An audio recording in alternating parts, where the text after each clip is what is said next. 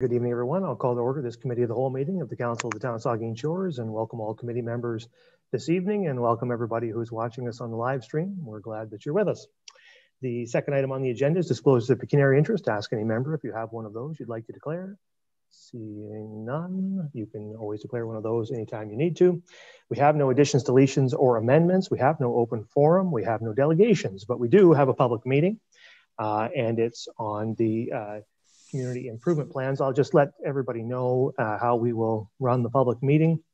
It would be just like a planning committee meeting, essentially. We'll begin with a presentation from our Supervisor of Development Services, Jay Posner, following which we will hear from members of the public. I believe we do have one member of the public who wishes to address council on this evening. And then after we've heard from that individual, we will take questions or comments from members of the committee. So we'll get started then, and Jay. Thank you, Mr. Mayor. And if you'll indulge a few minutes, I'd like to go through the report, in particular outline the major sections of the community improvement plans that are in front of you. As you outlined the purpose of the meeting, I'll just sort of the other ideas. We want to inform the public and you about what is in the CIPs. So if I may.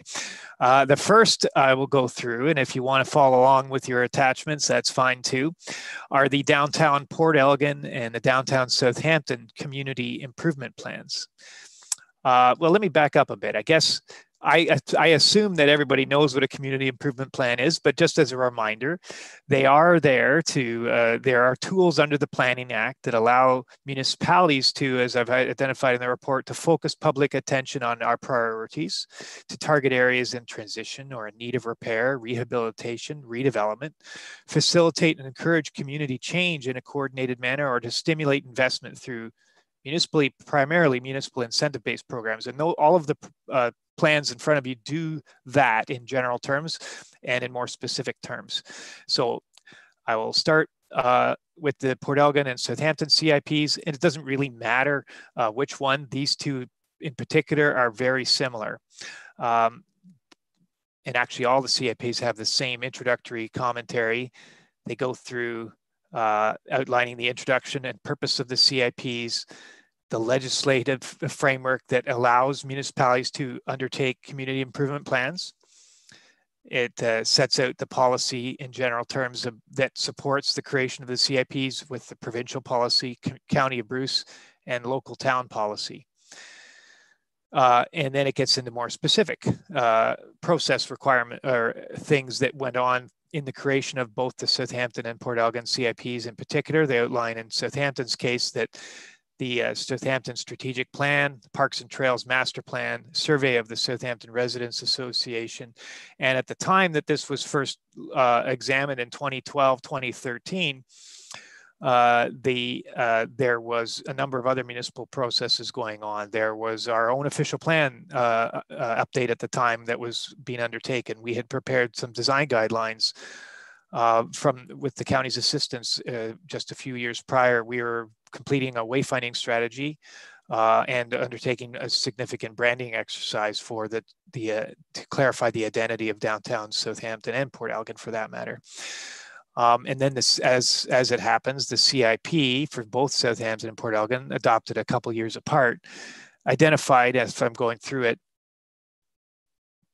or enabled rather, programs that could be developed in more detail that it would enable the town to provide financing for the programs identified for businesses to make facade improvements, to cover the portion of costs for exterior improvements to a street-facing facade, or to cover the cost for storefront signage or awning improvements, to help with building code enhancements or accessibility improvements to make the buildings more accessible for people with mobility or other disabilities, to encourage community energy efficiency, as it's noted here, and in very general terms, to encourage and identify for the town to focus its resources on streetscape beautification, public parks, or additional things that could help or derive, as it says here, derive more economic benefits. So I use an example, maybe building a parking lot, that could also be a focus of the area. the plan goes into more detail about how we would consider what's eligible. That's very, very detail oriented, and maybe I can go over it if you want. And then perhaps what is often talked about are the specific financial incentives. And in the case of Port Elgin and Southampton's downtowns, there's financial incentives as a grants to cover part of the costs, loans, or tax equivalent grant programs. That is, if the improvement is made and their property taxes go up, their assessed property value goes up, the town could help offset that increase by phasing in the taxes in simple terms. So that is the downtown plans. What they also do is they enable the town to be eligible for, or town businesses to be eligible for Spruce to Bruce program funding. And Spruce to Bruce has been a program that the county has had for, well, Kara can correct me, it's been at least 8 years. And they provide funding for small businesses for the things that we've identified in our plan: facade improvements, signage, accessibility, and so on. And one of their tests is to make sure each community it does have its own CIP that can help the county provide its Spruce to Bruce funding. That's the downtown plans. The economic development CIP was recently adopted only in 2018. And at that time, it was based on the economic development strategic plan to look at and encourage affordable housing, hotels, manufacturing, and nuclear support services. Over the intervening period, we've learned a few things. One is that a lot of the programs that we had set up aren't necessarily as broad as they could be, and I'll get into more detail. And secondarily, COVID happened, and a lot of the economic activities which were identified in the strategic plan could be broadened more generally to include all economic activity, new businesses, business retention and expansion, so forth. So what I've identified in the report as the major changes is that we were integrating and going beyond what is in the strategic plan and to include economic activity objectives that are in our official plan. And so in addition to affordable housing, manufacturing, et cetera, we, as I said, look at new businesses, business retention and expansion, and other things like special needs housing.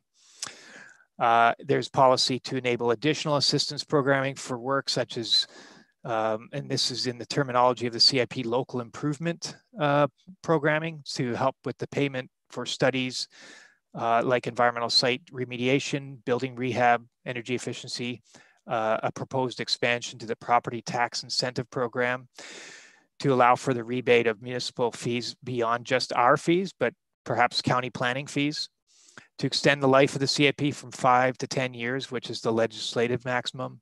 That would allow us, so we don't have to come back every 5 years. We can, if we're happy, we can just let it be there, let it exist. And then there's various housekeeping changes to improve clarity and readability. And at the time of writing, I'd only received one comment, and I think Jackie Roach is on the call. Her comment is summarized there, and I don't want to put words in her mouth. So if she wants to provide a different comment, that's fine. But I also received comment from Al Cantors, who identified that we could perhaps consider what he calls a working capital loan fund to help retail businesses to finance the purchase of stock for their retail. And just providing that as a comment. And then we also received comment from the County Bruce Planning Department.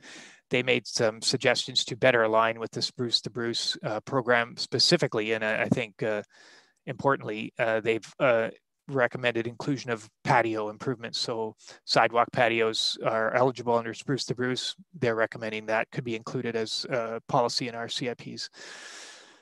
Next step after this meeting is I'll listen to all the comments, any questions you have, and come back with revised CIPs if needed for council consideration, and then you will be able to adopt them. And if you adopt them, all it means is that the programs are enabled, and if there also has to be an implementation side. So we'll also come forward with no promises at the very next meeting, but at a very short time after with implementation, with a proposed funding and ways of actually financing some of the programs in more specific terms. So I'll leave it there, Mr. Mayor. Thank you for indulging me. Oh, thank you, Jay, for all of that. So we do have one member of the public, I believe. It's Ms. Roach. Are you there, Jackie? Yes, we're here. Okay, do you have some comments you'd like to make to council at this point? No, we really just wanted to learn what the plan was, that's all. Because we live in the area, in the business area of Southampton. And there have been some changes to other things surrounding us. I just kind of wanted to know what the plan was. So now I have some sense of it. Really, that was all it was. There were no concerns or nothing like that. There's nothing nefarious happening. Okay, well, we didn't suspect that. Well, if there's any questions, I'm sure that you have either now or going forward. I know that Jay would be happy to answer any questions you have about CIPs. Really great. When I called, he was terrific on the phone. Cheryl Grace also called me this afternoon. We had a lovely little chat. So I really appreciated the outreach. Good. So I think I'm good. And I really appreciate you, giving me some airtime.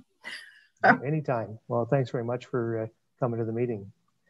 Okay, well, that's good. So we've heard from Ms. Roach. Jay, there's nobody else who's asked to speak to us this evening, is there? Not through me. I don't think so.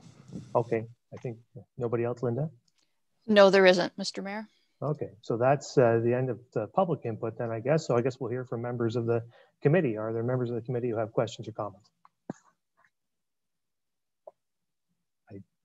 Councillor Grace. Thank you, Mr. Mayor, and thank you, Jay. I just have a couple of questions. One is about the suggestion of consolidating both of the town's CIPs and the fact that they have lots of similarities.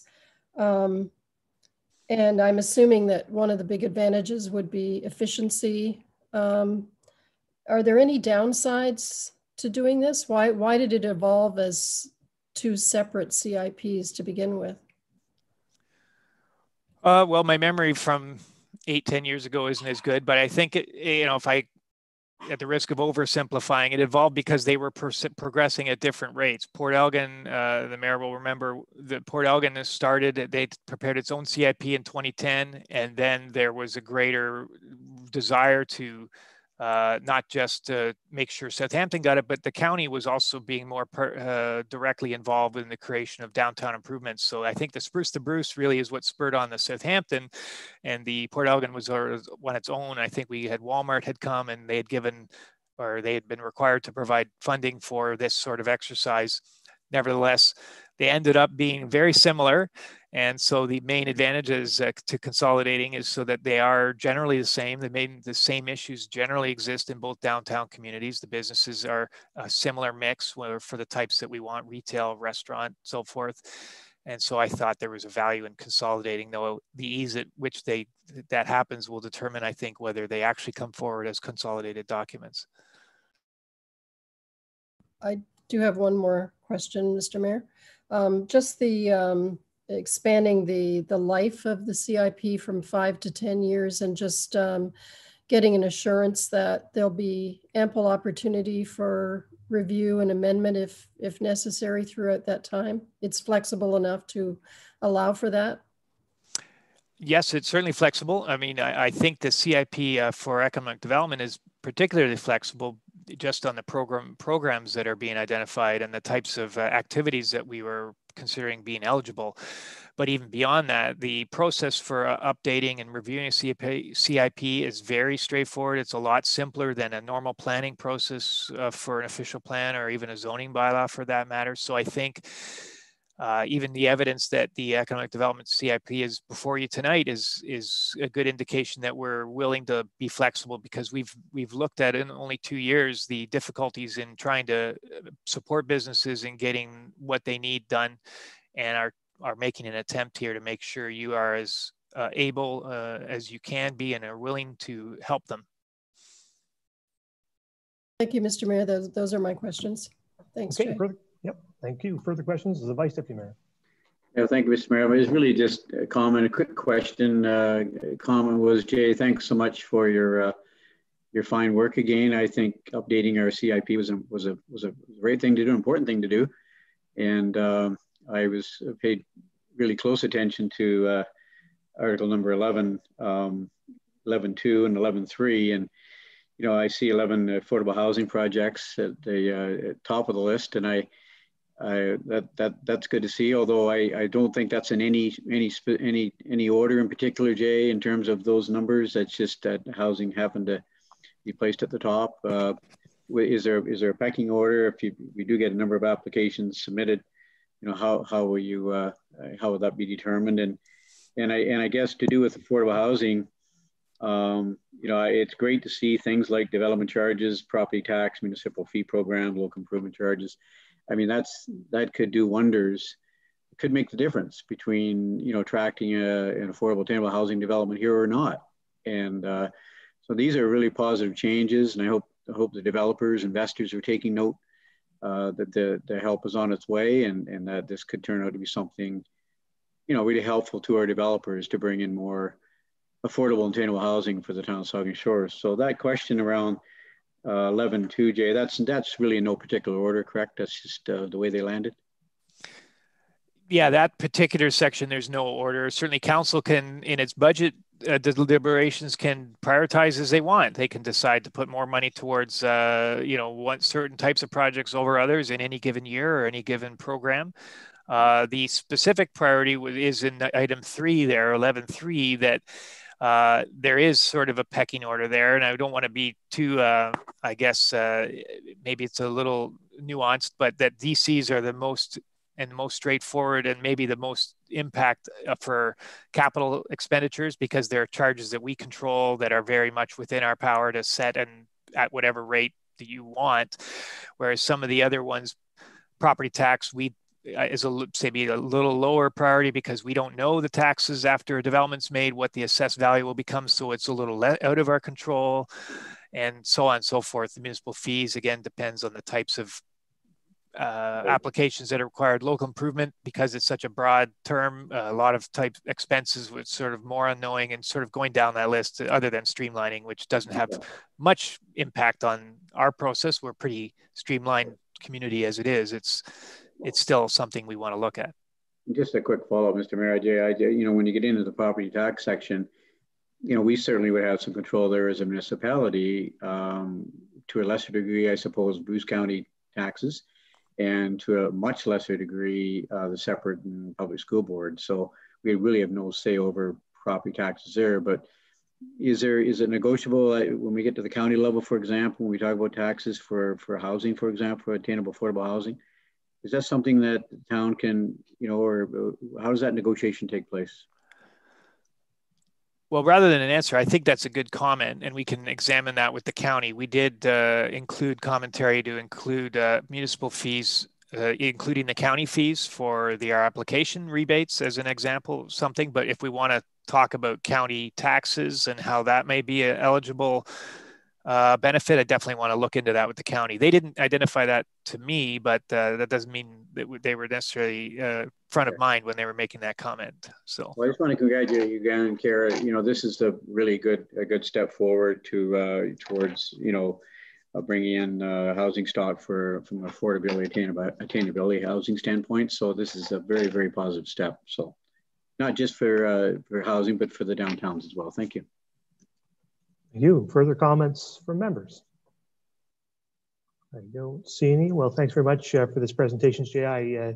The CIPs are close to my heart, having played a bit of a role in the creation of the Port Elgin document years ago, and to see them rolled out in this way and cleaned up and updated is good. I think it's important. I do wonder about the consolidation.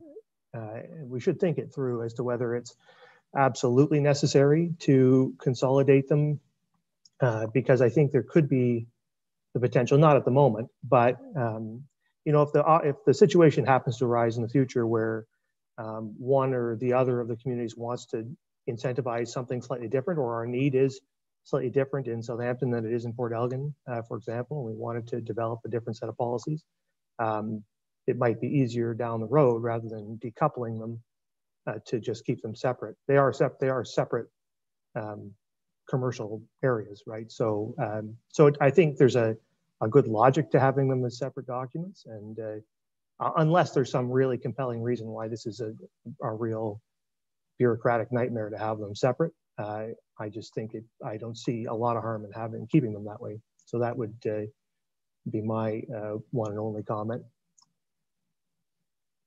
But if there's nothing further, then there is no recommendation for us to consider with this one. Is that correct, Jay? That's correct. Not at this time. Okay, so that brings us to the end then of the public meeting. And we will move on then to item 7, reports of municipal officers and committees. And under 7.2, general government, we have a staff report on the employment lands at 300 concession 6 and the director of strategic initiatives. Thank you, Mr. Mayor.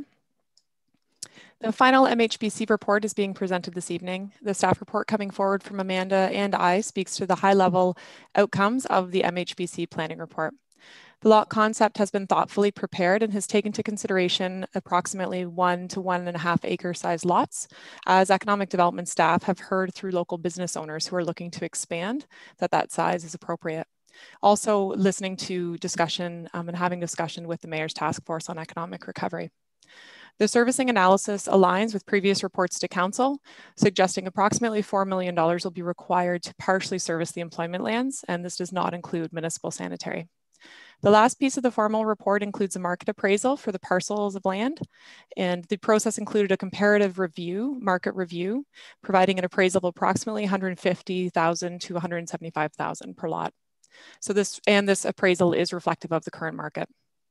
The recommendation from staff is to proceed with planning requirements relating to the employment lands and to receive the MHBC planning report this evening. Staff anticipate future reports to Council to include a recommendation for financial support for servicing, as well as we'll be coming back to discuss and to recommend the advancement of the process regarding the declaration of surplus land. So Amanda is attending the meeting right now, and both she and I can answer any questions you have. All right, thank you. I'll read the recommendation, then we can take questions or comments. It's recommended that Council receive the MHBC planning report regarding the development of the employment lands at the address of 300 Concession 6, Saugeen Shores, and direct staff to continue to advance the development in general conformity to the recommendations within this report. Questions or comments from members of the committee? Councillor Mayette. Thank you, Mr. Mayor. And I know we're significantly along in the planning process here with the uses for this Lamont purchase property. But I would be remiss if I didn't express my opinion on this. And perhaps it can be explained to me. I know there was a committee struck to look at the Ball Diamond development and the sports park development, and now the municipal land portion of it. But it just occurs to me that that we seem to have it backwards. We're putting the jewel of the development, which is the sports park with the Ball Diamonds and the play fields and eventually restaurants and concessions and things like that with the lighting. We're putting it in the back where people can't see it on what is now a gravel bed, and we're taking the road frontage area, the high visibility area for people coming into our community along Concession 6, and we're putting the industrial park out there.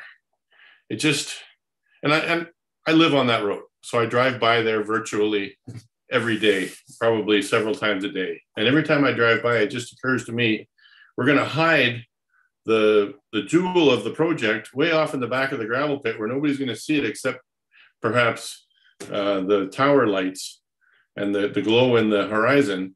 And we're gonna put the industrial lots out on the front. And furthermore, when it does come time to service those industrial lots with sanitary sewer, because in the eventualities of time, we're gonna have to bring the sanitary sewer out there. You're a lot closer if you put it next to the rail trail, across the rail trail from Walmart in the bottom of the pit, than another half a kilometer up the road. You have to go past all and perhaps even under the Ball Diamonds and tear them up. And thirdly, we're taking an area that's currently agricultural and it has a good base of topsoil and is currently very fertile land and we're going to strip the fertility off of the top of it. And then next to it, we have a piece of land that is essentially stripped of its gravel resources down to bedrock. And we're going to refertilize that and put soil and infrastructure and irrigation down on there to return that to green field. It's just, ever since we've been talking about this project, and I have not been involved in the committee work, and I have not been involved, it just seems to me we've got it backwards. We're putting them in the wrong place. You should put your industrial complexes and your industrial lots in the backyard, and you put your water fountain and your nice landscaping out in the front yard where people can see it. And I don't know. I know it seems like we're going to award a contract here today, later on, to proceed with the ball diamond replacement. And we're probably well on down that trail and much too late to do anything, but no shovels have been put in the ground yet.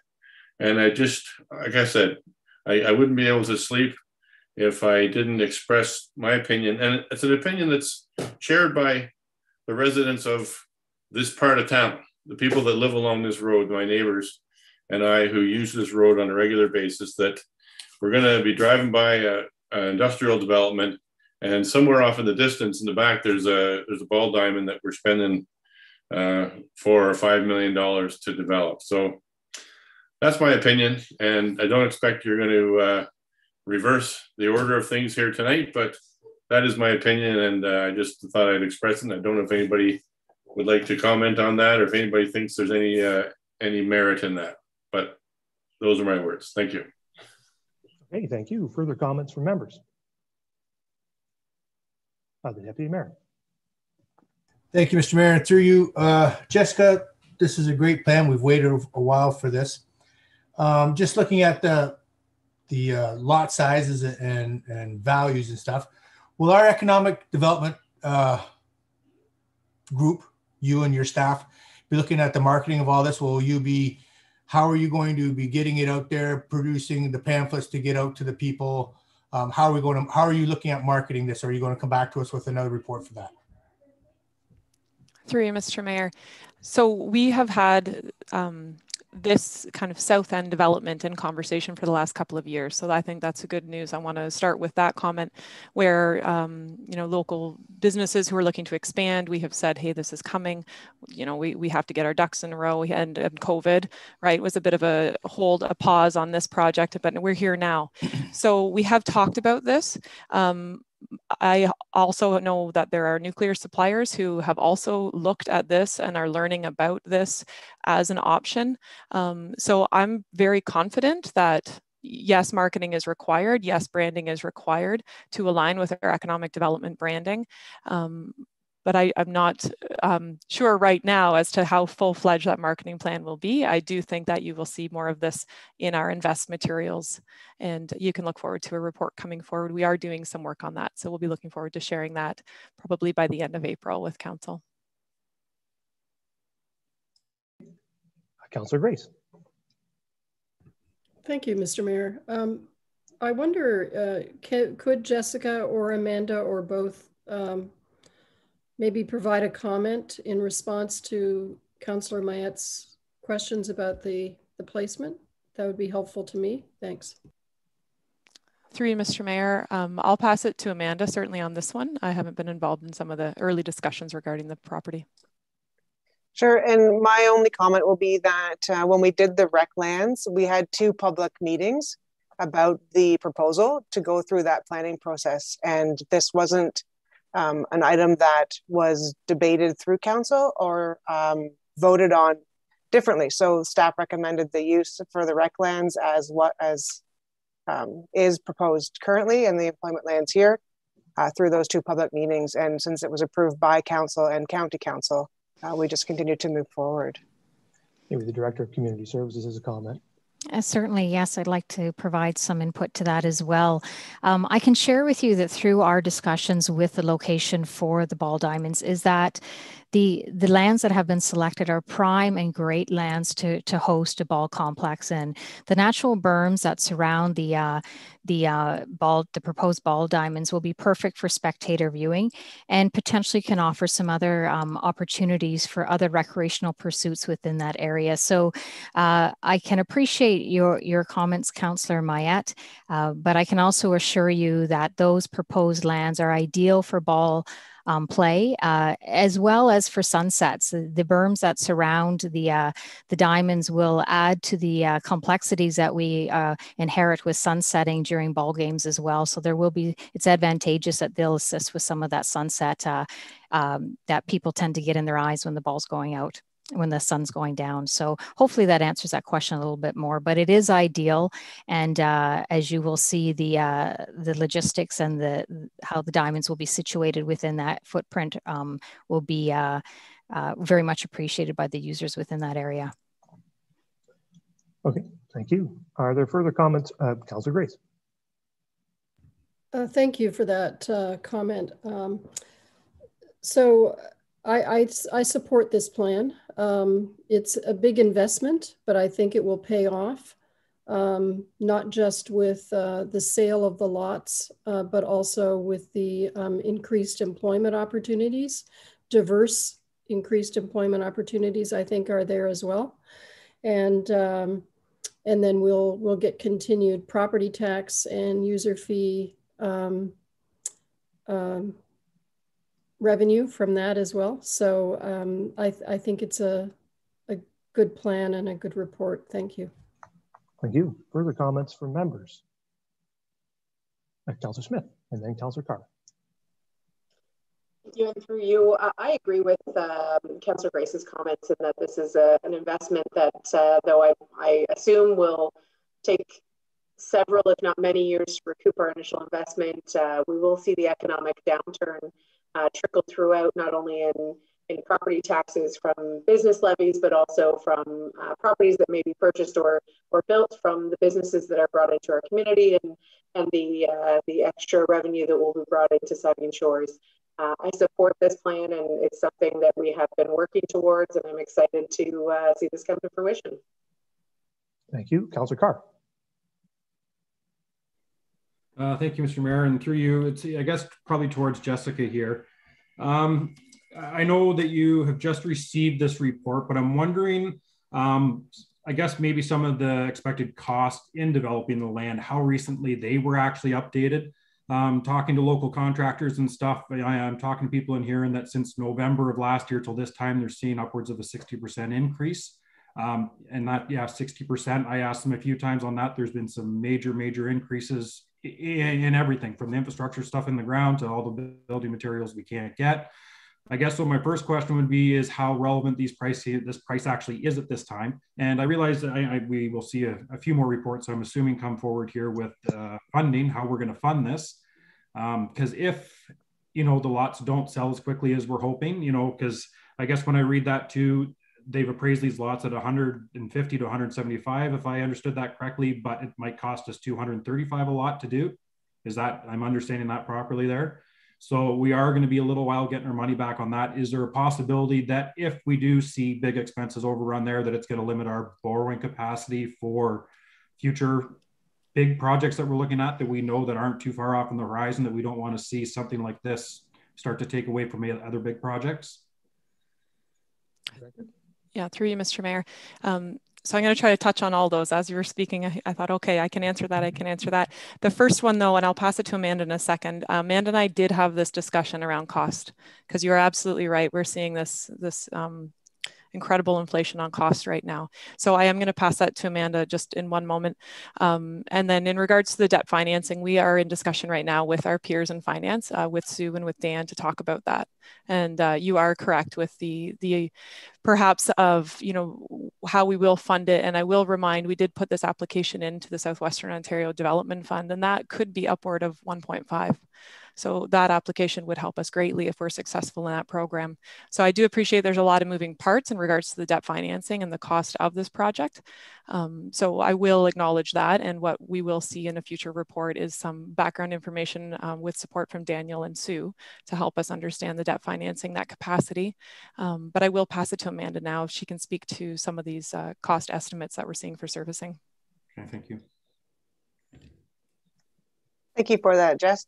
Councillor Carr, if you recognize the term a Class D cost estimate, that's what this is. So it's a high level 20 to 30% discrepancy sort of expectation when it comes to these numbers. But when we went back through, I took the numbers that we're seeing for reconstruction right now and Greenfield and what my peers in Waterloo Region are seeing. And so this cost relates to about $3,500 a linear meter, which is what they're seeing out in the area. Plus we don't have sanitary sewers in this. So when you add that plus the earthworks in that in, I think we're in a good state to say that we're in a reasonable amount. So with the 4 million, that does take into account a 20% contingency in there. So I think we're close. The other benefit is because it's a U-shaped property and it's just water main and ditches, we could actually build it in stages. So if we see that the construction's coming in high, we can build it as the lots develop. So just say someone wants to build a lot on the west side, we could build half the road on the west and put a turnaround at the end, and then come back in a few years when if the lots sales stall, and then come back from the east and build again and connect. Okay. Okay, further questions from members? The Vice Deputy Mayor, and then I'll get to Councillor Grace. Yeah, just to comment again, and Jessica and staff, Amanda, it's a fabulous report, and take a look at our current, business park that was built out some 20 years ago now. I just about filled, I think there's one empty lot in there. And this sets us up well for the future, for the next 10, 15 plus years, to house some new business, small manufacturers, whatever we decide to permit to be built out there. And Councillor Smith said it really well, and Councillor Grace, and I was going to report on tonight too, and I just echoing the thoughts that, it's costing 3.4 million, I think I read, to develop, but the value of it is 4.1 million once built out, and it's just not that 4.1 million we're recovering. As Councillor Smith indicated earlier, it's the new jobs created in the industrial park. It's the new housing developments, housing sales that happen around the town of Saugeen Shores that creates new assessment for our tax base. So it's a win-win. It's going to take some time to recover those initial costs, but it's something we have to do as a municipality. Is our space is getting filled up. So it's incredibly a positive development for our community, and let's Graham Bruce and further abroad know that we're open for business in our business park soon, and so we'll recover these costs, I think, and recover them in spades. And so it's really a positive thing happening in our community. So thanks, Mr. Mayor. Thank you, Councillor Grace. Thank you, Mr. Mayor. Just one clarification question on the cost of the lots, or the price to pre-service. The price to pre-service each lot at $235,000. That's based on a combination of lots that would be 1 to 2 acres in size. Is that right? I think I'm looking at the report. So some of the lots could be 2 acres and some of them could be 1 acre. So that might, kind of, when I was reading that, I was thinking, well, that evens out that assessment, or that assessment at 150 to 175 per acre. That may help a bit. Thank you. Okay. All right. Yeah, Councillor Mayat. Thank you, Mr. Mayor. Through you, I think just when Cheryl was making those comments about the size of the lots, you have to consider that when a potential business buys one of those lots, they have to buy it knowing that a certain percentage of that land is going to be used for a septic bed. That they can't, the fill rate of the lot won't be the same as it would be for a serviced lot, say at the park across from the Plex, because you have to allocate land for the leaching bed to evaporation and all those things. So when you're buying a 1 acre lot, really you're probably getting the equivalent of 3/4 of an acre lot, because you've got to allow all that extra land because the land, they're not fully serviced lots, which for an industrial park, I think to me, that's an unusual thing to have for zoned for things like auto body repair and things like that. And I hope that we never get into a situation where we have contaminated beds because of that. But certainly we've got a broad spectrum of the type of businesses that are being allowed in here, and to have them all on septic beds is, I think, unusual. Maybe you can correct me if I'm wrong. I know GM Blue Plan says that this is within the code, the building code, to have this, but it seems odd and somehow wrong to me. Yeah. Perhaps Amanda or Jessica make a comment about whether it's unusual and how it how advisable it is. Yeah, through you, Mr. Mayor, I'll jump in and then I'll ask Amanda if she has comments. I just wanted to share, Councillor Mayette, a good example that I've learned through this process is in Georgian Bluffs, Jason Street, which is in Springmount. So coming in from Saugeen Shores, if you go left at Springmount, on your next right, there's a big area of land there. And those developments, that employment land, industrial park, those are all on septic. They're not on municipal sanitary. And in that park, you'll find they're low water users. There is a bit of a storage facility, outdoor storage, and heated storage building. There is a vet clinic. There are a number of builders. So, you know, local entrepreneurs have opened up business there. There is an auto body shop that I have been to, and auto repair shop there. So there are a number of businesses in there, and I drove through there recently, reflecting on the size, thinking about this property, thinking about the uses that are happening on Jason Street in Georgian Bluffs. I like that example because it is connected to the size, but the use that we may be finding in our employment lands as well.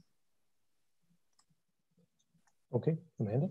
And to add to that, through you, Mr. Mayor, 2 items. One, when it comes to what can connect to a septic bed, the building code's pretty specific, and auto shops can't connect to a sanitary sewer, so they can't connect to a septic bed either. So there definitely are restrictions and rules and inspections for those uses. When it comes to the green space that's required for septic beds, so we have a minimum landscaped area requirement in the zoning. And one of the things that we'll look at through the zoning bylaw amendment is a specific number. But we as engineer and the engineering group went back and did a calculation on maximum building coverage, parking lot size, and green space. And we believe that 10% is close to what you would need on a 1 acre site. There's also the ability to do a tertiary system. So if somebody wants to max out their parking lot and have a specialized septic system that doesn't have the same classic bed, then that would be an option for them to use as well. Okay, thank you. Are there further questions or comments? I might just make a comment. You'll have seen later in the agenda, I shared with you the county's good growth discussion paper. I don't know if you've had a chance to look at it, but you should if you haven't. There's some very interesting information in there. And one of the interesting things, a couple of interesting things I drew out about Saugeen Shores is one, we have in Saugeen Shores 58% of all of the land that's in some stage of the planning process for housing in the county. Almost 60% of all places where you can build a house at some point in Bruce County is here. But over the planning period, the next 25 years, we will end up at negative 16 hectares of employment lands. In other words, we're going to be short employment lands by about 16 hectares over the next 25 years. We need employment lands, bottom line. We have a huge amount of places to put people to live. We are going to grow at a rate that is substantially faster than any other community in the county. And we're going to need employment opportunities for all those people. We're going to need services to support them. And that's why we need employment lands. And one of the great things about this development is it's employment lands in the hands of the municipality, which means that our incentive is not necessarily, well, it isn't to make a profit at this. Our incentive is to make our money back. But the municipality's primary incentive is to get businesses into town. And so having these lands in our hands and with our ability to sell them out and offer them up to businesses, I think streamlines the process for businesses who may be looking to come to our community.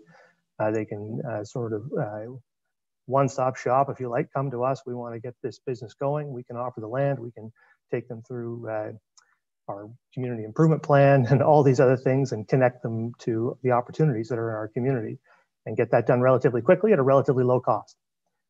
So it's, I think, a really great opportunity for our community and a really, and striking it at a really important need that we're going to have over the next 20-odd years to get employment lands developed. So I'm keen to see this move forward through the zoning process, get these employment lands up and running.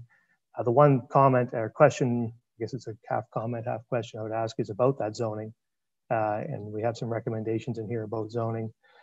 Talking about zoning at light industrial, and there's a list of uses in that zone, but also some comments about how we probably should be considering a broader range of uses than just what's available in the light industrial zone. And I just wonder, I'm hoping that our planning staff and you folks on the line here now are looking at a way of coming up with some permissive wording for the zoning bylaw that doesn't require us to enumerate absolutely every potential use, so that if veterinary clinic isn't in the list, then you can't do it, you know, or bus parking isn't on the list, then you can't do it, right? I mean, we can never envision every possible use. So I'm hoping you guys will come up with some words that say, you know, we want this to be in general industrial space with some parameters, and anything that fits in that sort of sphere can work. I mean, is that what we're working toward? Yep, and I can respond to that, Mr. Mayor. So we do have a meeting this week with county planning staff to really, and with Jay Posner and Amanda as well, to discuss what we see as opportunity on these employment lands, and certainly recognizing the low water use being a target, but being open to innovative and new practices as well. Yes, good. All right, well, that I think brings us to the end of that discussion then. You've heard the recommendation, so I'll ask all in favor. Opposed? That's carried. All right, that moves us then on to the second staff report, which is on the video surveillance policy, and the clerk. Thank you, and through you, Mr. Mayor. This report recommends updating the town's video surveillance policy that was created in 2008. The current policy is specific to the Cenotaph Park and is administered by the police chief. Since the adoption of the original policy, there have been specific areas that have experienced vandalism. And during our budget deliberations, funding was allocated to purchase 3 cameras, 1 for the Port Elgin Harbor and 2 in areas of concern on the rail trail. And this policy is a requirement prior to installing the cameras in those locations. The policy states that the video surveillance cameras will only be installed based on verifiable reports of incidents of crime, specific and significant safety concerns, or for crime prevention, and only would be installed when necessary or where necessary. When the cameras are installed, signs must be posted in prominent locations that are under the video surveillance area. The policy outlines the responsibility of the staff who are required to adhere to the policy, and it outlines what the circumstances the videos can be reviewed, who can view the video, and that the personal information is gathered under the Municipal Freedom of Information and Protection of Privacy Act. The video will be retained for 30 days, and if no request is received to view the video will be deleted. So the policy is there for your consideration, and I welcome any questions to the report. Thank you very much. I'll read the recommendation, then we can take questions or comments. It's recommended that council approve the video surveillance policy. Questions or comments? Holy smokes. All right. I will start with the Vice Deputy Mayor and work my way around. Thanks very much, Mr. Mayor. And it was really a shout out to you, Linda, and particularly Tracy Edwards. I know Tracy did a tremendous amount of work on this revision, this policy, and I just wanted to send a thank you out to her. And I think that, and you mentioned a key point, that verifiable areas where we know that there's vandalism happening. And, I know that maybe some members around this table perhaps aren't big on surveillance cameras, but I do support them. I think that in areas where we know there are problems in our community, it's important to put them up. For example, the Memorial Gardens for Saugeen Rail Trail, it's just got damaged badly over the last on several occasions. So I think this is the right thing to do. And if we know that there's specific areas where there's problems, I remember back in the Port Elgin Cenotaph days, I know the skate park hadn't been built yet. I understand that. But once we put those, those cameras in there, the vandalism stopped, and we built a skate park. But it just was a good example of how they can and do work. And I think there's a place, in time for the cameras. And this is a really good update. So thank you again, Lyndon, and thanks to Tracy. All right, thank you. I think I saw Councillor Grace. Sorry, there, yes. Thank you, Mr. Mayor, and thank you to our Clerk's Department for updating the policy. I know that there have been significant changes in provincial laws and policies, and I know it was a lot of work. And with the recent examples of vandalism that we've seen the last couple of years at the rail trail and our parks properties, I hope that piloting the use of surveillance in these locations will be an effective deterrent. I'm also satisfied that there's a policy, that this policy balances the public's important right to a reasonable expectation of privacy with our community's important need for public safety. And I also want to thank Chief Zettel and our Community Services Department for their assistance on this initiative. Okay, thank you. I saw Councillor Mayette just now, and then I'll get Councillor Smith. Thank you, Mr. Mayor, and through you.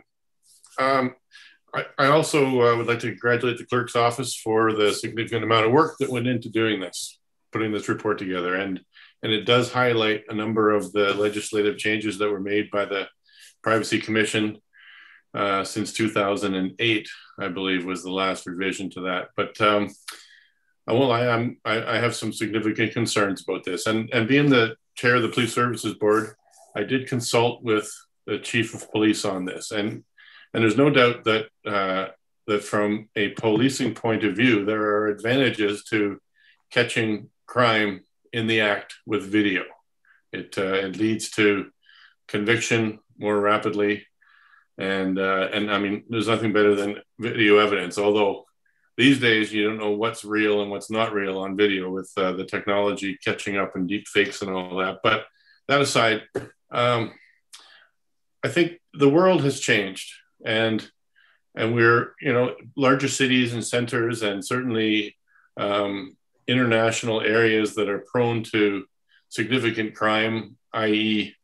terrorism or, severe acts of demonstrations and violence, as we saw on January the 6th in the US and places like that. There's a lot of justification for video surveillance on a continuous basis, but we're in Saugeen Shores here, and we have from time to time incidents of vandalism, spray paint, and the Vice Deputy Mayor quoted the Memorial Gardens in Southampton, which, by the way, was solved with video evidence, but it wasn't video evidence using installed cameras. It was some of the peers of the individuals who were doing the vandalism videotaped them doing it, and those videos were put on Facebook and other social media platforms, and the police ended up catching them that way. And I hope I'm not broaching any confidentiality with that information, but that is true. And I know that we've had in the past at the airport a couple of instances of tampering with airplanes, and we've had the odd, I would say, hooliganism, but have we broached the realm or the barrier or the level of where we need to be considering putting in video surveillance on a continuous basis in other areas of our town? And I can't help think that we're not there yet. We're a small town, and we have neighbors we can trust. We have community watch programs. We have lots of other ways that criminals and hooligans are apprehended. I know I take care of the fishing hatchery at the town pond, and I hope I'm not also letting any secrets out, but we put up dummy cameras down there because we had a couple of incidents of vandalism. And so I bought them off of like Amazon. They got a little red blinking light on them, and they look like a little dome. and we installed them and then put a sticker on the window saying video surveillance. Dummies. We're not videoing anybody, but it helped, right? So, you know, when you read the website from the Privacy Commissioner, it cites a lot of justification and the benefits of video surveillance, and whether the benefits of video surveillance outweigh the reduction in privacy in their use. And let's be clear, when you're putting up video surveillance, what you're doing is you're collecting personal information. Whenever you collect a person's race, their gender, their personal appearance, that is personal identifiable information, and that has to be treated very, very carefully in the eyes of the law. And the idea that you're being potentially watched, even though when you read the report, only certain circumstances and certain conditions that those videos can be viewed or monitored on a continuous basis, or when the information can be used, is very restrictive. Does the public generally understand that? And I don't think so. I think a quote from the site is, the feeling of being watched and monitored by the continuous gaze of video surveillance may have a chilling effect on law-abiding individuals, causing them to alter their behavior and limit their expression of their rights. This is a real thing. We live in an age where we are being monitored on our electronic devices, on our movements, on our things that we search out, things that we click. Sometimes I think maybe even Siri or Alexa is listening to our conversations, because it's an age of continuous monitoring. And this is just another step down that road. And we're probably going to approve this. I don't think I'm changing too many people's minds, but I'm not comfortable with moving further down this road. And one of the parts that I'm least comfortable with is the fact that we're turning over the keys to the use of this tool to the administration. We are the Council of Saugeen Shores, and we are the ones that are the people the citizens have put here to make sure that their rights are not infringed upon by the government. And I think by just saying the administrator or the council, not the council, but the person, the director of the program can decide, I suppose, when there's a request, if some user group says that their gardens or their park was vandalized, they can decide when is it appropriate and when it is not, when is it appropriate to use it, when it's appropriate to use it, when it's appropriate to erase it.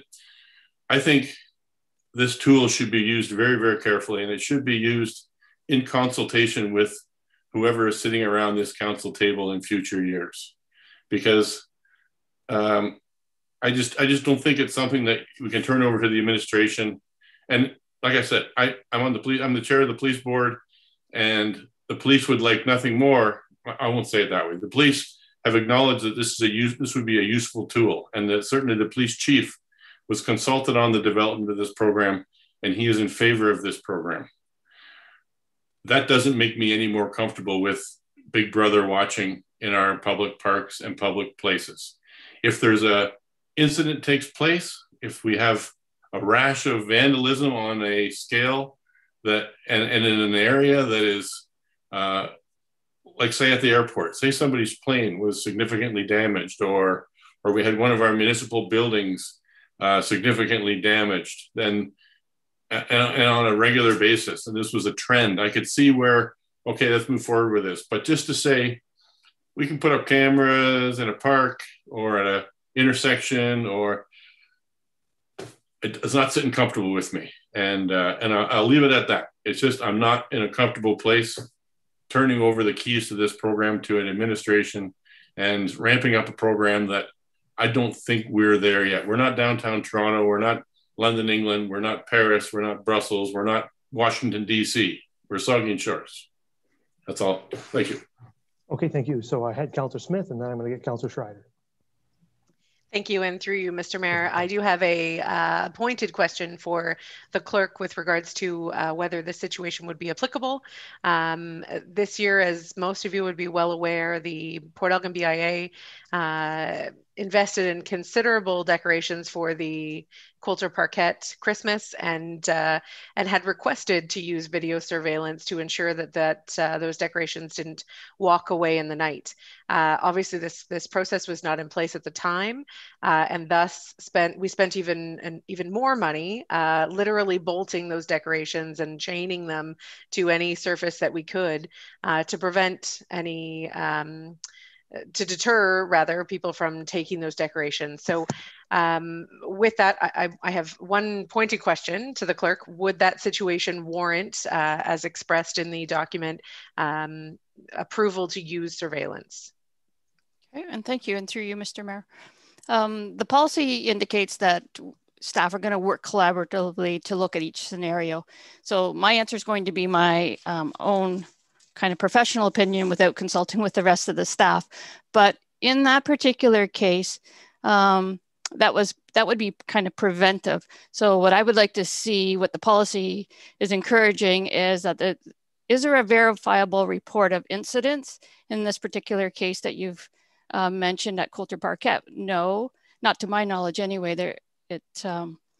Has there been any safety concerns identified based on the way you explained it? No. So then that would lead us to the requirement, does it meet for crime prevention? And when we look at crime prevention, my thought process goes to, is there any other ways that we can mitigate the concerns of possible vandalism? So can we increase lighting? Can we increase police patrols, that type of thing? And then when we narrow it down that, okay, we've looked at all possibilities, only then would a video surveillance camera be warranted, in my opinion. Thank you. I appreciate that. And I do have a follow-up. So obviously there's an expense that Councillor Mayette has expressed, both socially and quite literally. There would be an expense to these cameras, an expense for staff time to review the footage, but countering that with the expense that would be put in place with these counter mechanisms that you've described, and the ones that were in this case used, chains and such, and locks, and increased police presence, and all of that was done this year, but at considerable expense, both in time and effort. So I would, if this situation, if this does pass this evening and we are able to go forward with security or surveillance next year, I would be requesting, and I know the BIA would be requesting, usage of this policy. So I'm hopeful that we can come to terms on that if this does pass. I would like to address some of the points that Councillor Mayette has raised in terms of information that is collected and the time in which we live. Of all of the information that the administration collects of our individual citizens, there is a vast amount of information that is accessible to the administration, that is protected by the laws in which you have described, and that is monitored in such a way. I think of something as simple as my children registering for swimming lessons. There is information that I am forced to key enter into that is now housed in a database at the control of the administration, that quite frankly, I would be much more or less inclined to want in the hands of someone than I would an image of me walking down the street. So I would counter that we have a very knowledgeable staff that is protected by policies that prevent using this in a negative context. But that if we can put processes in place that would protect the dollars that our citizens invest in us through their taxes, I think that it is a way in which we can help prevent that going forward. Okay, thank you. Councillor Schreider. Thank you, and through you, I support the policy for sure. I know that working with some of the community groups where vandalism has occurred, that whether this is used to help catch those that have taken place, or if there is security issues, or to act as a deterrent, then I'm all for it. I do understand that we are still a small town, but we're still a growing town, and we are seeing over the last few years is that some of those issues that we haven't seen before are creeping into our municipality. And I think anything that we can do to help keep it as safe as possible, I would support that for sure. I do understand the concerns that some do have with regards to privacy, but much like Councillor Smith had said, I think that this policy, much like A lot of other personal information, confidential information is in good hands with our administration. You look at things like an FOI, things like what Councillor Smith had talked about as well, is that we deal with confidential, not we, our administration deals with confidential information on a daily basis, probably far more than what we do. So I think it is in very good hands, and I trust staff with this. I think it's a great policy. Looking forward to implementing this throughout our facilities and parks where it's needed. Okay, thank you. I think I had Councillor Grace next. Yes, thank you, Mr. Mayor. Just a couple of points, maybe to explain why I approve of this policy in terms of an expectation of privacy. My understanding of the general sort of legal definition of what a reasonable expectation of privacy is that people, that the law recognizes that there are various zones of privacy that an ordinary person would expect. So that your expectation of privacy in your home is significantly greater than it would be in your car moving around. And your expectation of privacy in your personal car would be greater than being in a public park. So that if, I don't think it's reasonable, I don't think that the law, and I don't think most people would say that it's reasonable to expect a great amount of privacy when you're in a public setting, like a park. So that's part of my thought. The other thing is that I think that Linda has explained that the process shows that these surveillance cameras wouldn't just be placed around willy-nilly throughout the municipality. They would be placed in areas after there had been a demonstrated pattern of a need for that. So for instance, in the Memorial Gardens, over the last 2 summers, maybe 3, I can think of pretty egregious examples of vandalism, not just the spray paint incident, but also examples of somebody taking and gouging out chunks out of expensive furniture that had been purchased and placed in there for the comfort of the public, and destruction of sets of tools used to repair bikes and so forth. There are a number of examples of that. Spray painting, the walls inside the new gazebo. So I'm satisfied that our administration will handle this very responsibly and respectfully in terms of the public's right to privacy. And that's my reason for supporting the plan. Thank you. Okay, are there further comments?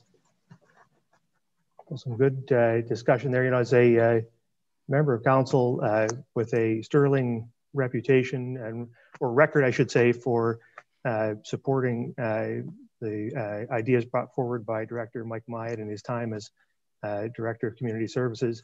This is the one blemish on that record was over video surveillance, and I've always been squeamish about video surveillance. But as we made our way through the budget, I was content to support that particular item moving forward on a pilot basis to experiment really to see whether these will have a deterrent effect on crime in these specific areas. I remain skeptical, but will be pleased to be proved wrong because I don't want that vandalism to continue any more than anybody else does. I guess where I have difficulty with the policy is this section 7. And I will say that, I have absolute confidence in our staff that they will implement whatever policy we pass in detail and exactly as we pass it. And this is in response to Councillor Myatt's concerns. This is where we are involved as a council. We create the policy, we decide how it will be done, and then staff will do it. And in my experience, I've never experienced a situation where staff failed in that effort to do what the council directed them to do. So, but in saying that, this section 7, offers an awful lot of leniency. If our intention here is to target crime, where we have crime happening, vandalism or other types of serious crime, then I don't understand why we wouldn't limit access to video surveillance equipment records for situations where there's an incidence of a crime having been committed.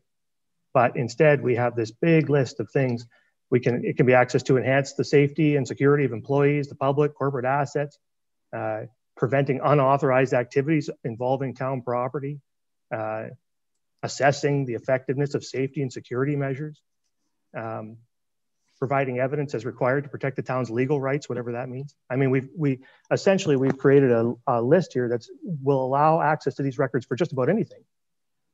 I mean, there's nothing that couldn't be allowed or wouldn't be allowed in that list. Staff will follow it. They'll do it just as written, but recognize they can access these records for just about anything. My understanding of what we talked about during the budget was that we wanted, when a crime was committed, vandalism or another serious crime, to have a record of that so that we could prosecute those people, which is what we want. Or alternatively, or just passively to prevent that crime from taking place in the first place. But if a crime is committed, I'm completely in support of accessing the video log to catch the criminals. But I'm not super in favor of accessing the video records to assess the effectiveness of safety and security measures or to prevent unauthorized activities upon or involving town property. That could be anything, not necessarily something unlawful, just something that the director doesn't like. So I can't support the policy. I think it's too permissive. The other thing I'm concerned about is MFIPA. I mean, there's a section in here on MFIPA where folks can access these records through MFIPA. We've created this long list of reasons why we can access the record. So why wouldn't it be then that somebody in the public could access the records for the same reason? For example, investigating an incident involving a potential or active insurable claim against the town. Okay, so we could use it to defend ourselves. Why couldn't somebody use MFIPA to access a video record of themselves tripping in a pothole on the rail trail and use it to sue us? They could, and they could do, and there's a number of things in here, preventing unauthorized activities upon town property. You know, there's all sorts of access because we've enumerated this long list of things where we open ourselves to accessing these records through MFIPA. Now I understand MFIPA protects the privacy of people pretty aggressively, but if it's yourself in the video, I think you'd have a pretty good shot at claiming it, particularly if the town says that's what they're going to use the document for in the first place. So I think that there's so my issue is with Section 7. I would be content to vote for the policy if it said the reason why you can access a video surveillance equipment record is if there's evidence a crime was committed and we need to find out who did it. That's the only reason, in my view, why we should be accessing these records, not to investigate all sorts of other things that have nothing to do with breaking the law. So that's my reason for voting against it. My preference would be to send it back. I'll vote for it if we could get it adjusted, but I would prefer to send it back and have that pared down significantly so that I can say to the public, this is what this is there for. It's not there to study you. It's there. If you break the law, you better bet we're looking at this video record, but we're not looking at it for any other reason. So those are my thoughts. Councillor Schreider's got a rebuttal. Councillor Schreider. Thank you, and through you, and I just wonder if maybe there's a bit of clarification and whether this is for Linda tonight or if it does come back, whichever. When we view it, so we being staff, when we view when an incident occurs, that becomes a record, and then what the retention period on that record would be is when we keep it for. If the evidence or a clip, if you will, does not get viewed, it's not a record. I don't believe anyway. Linda could provide comment on that. The cycle of the footage that is kept is 30 days. Sorry, I don't have the policy open in front of me. If it's 30 days, is that a concern? So when we have an incident that occurs, we know that generally within probably 24, 48 hours, we would be going and looking to retrieve that, what we'll call as a record. But if that period of 30 days is too long and people are uncomfortable with that, Could it be shortened down to 15? And I don't know what the right answer is. I like the policy. I'm not arguing with it, but maybe Linda could provide a bit of comment on actually what constitute a record. Yes, and through you, Mr. Mayor, the councillor is absolutely correct. It's only the record only is generated if it's viewed for that purpose. So the video, if there's not an incident, then the video would not be reviewed and it could be deleted. And the policy as written in its draft form is 30 days. It can be a shorter period of time. The 30 days does allow ample opportunity for staff to identify an incident and have the opportunity to review the video when that incident took place. Okay, yeah, Councilor Grace. Thank you, Mr. Mayor. I really appreciate your comments earlier about Section 7. I wonder if we could ask Linda, why did you include the sections in there that weren't related to criminal activity? So through you, Mr. Mayor, the unlawful activity is a provision. So in the event that, basically it was written so that it was a little bit broader than just if a security incident, an act of crime was conducted. So if the camera, if eventually we had a camera for the landfill site, for example, the crime would be the dumping of rubbish, that type of thing. So some of those provisions in there would enhance the safety and the security of the employees. The video can be watched for that particular reason. So it was expanded just to allow more kind of the flexibility of when it can be used. But there was no intent to have it for any other reason. The investigating an insurable claim against the municipality, again, that's part of a kind of a stretch of law enforcement or the investigative part of it. So the mayor has brought up that another person or a member of the public could use it for an insurable claim against the municipality. I suppose so, but it has to fall in within the freedom of information and why it would be released. So there is kind of the checks and balances that's in the freedom of information that would protect that information. It is broader than what the kind of the scope of the policy is. So I will take my direction from council on this particular one. I think when you are initiating this, a couple of council members have indicated that this is a pilot. The pilot itself can be reevaluated. The policy in the last paragraph, it's to be reviewed every 2 years. So if you wanted to start out with a kind of scaled down approach to when the policy or how the policy can be reviewed, we can consider that part of the pilot. And within 2 years, we can bring you back with something that meets the needs of the municipality if indeed it did need to be expanded. But as I say, I'll take my direction from council on Section 7. Yeah, I think I wouldn't want to impugn your intent, Linda. I know your intent is good. It's sometimes though, the intent of the person drafting the document can be lost over time when people change and times change, right? So I think we want to be very careful with this.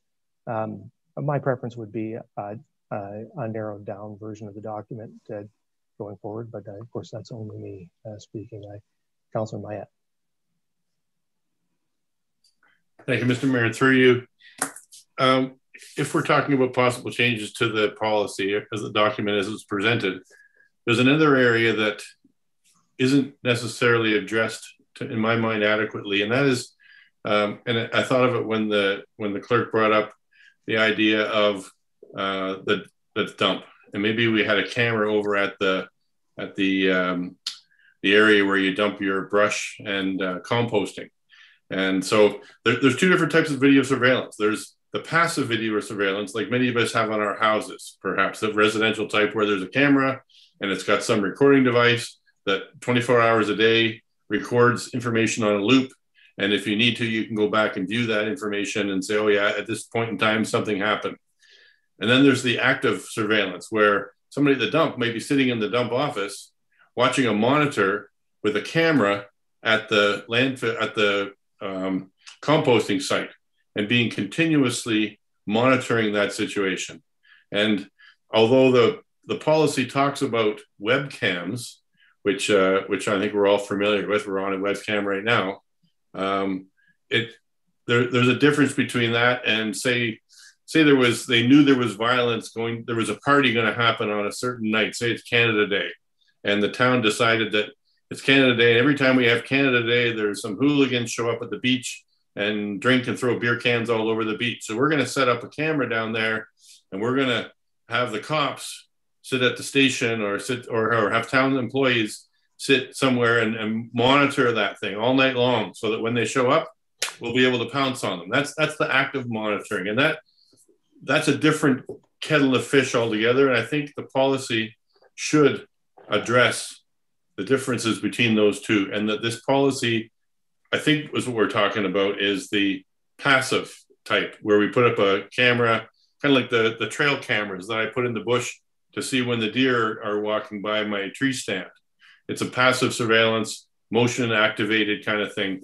It's not me sitting on a monitor watching it 24 hours a day. And that, if we're gonna put any revisions into the policy, I would like to see some clear differentiation between those two types of video surveillance monitoring.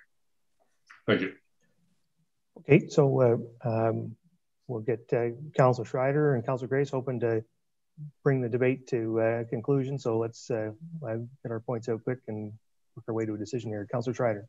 Fair enough, and through you.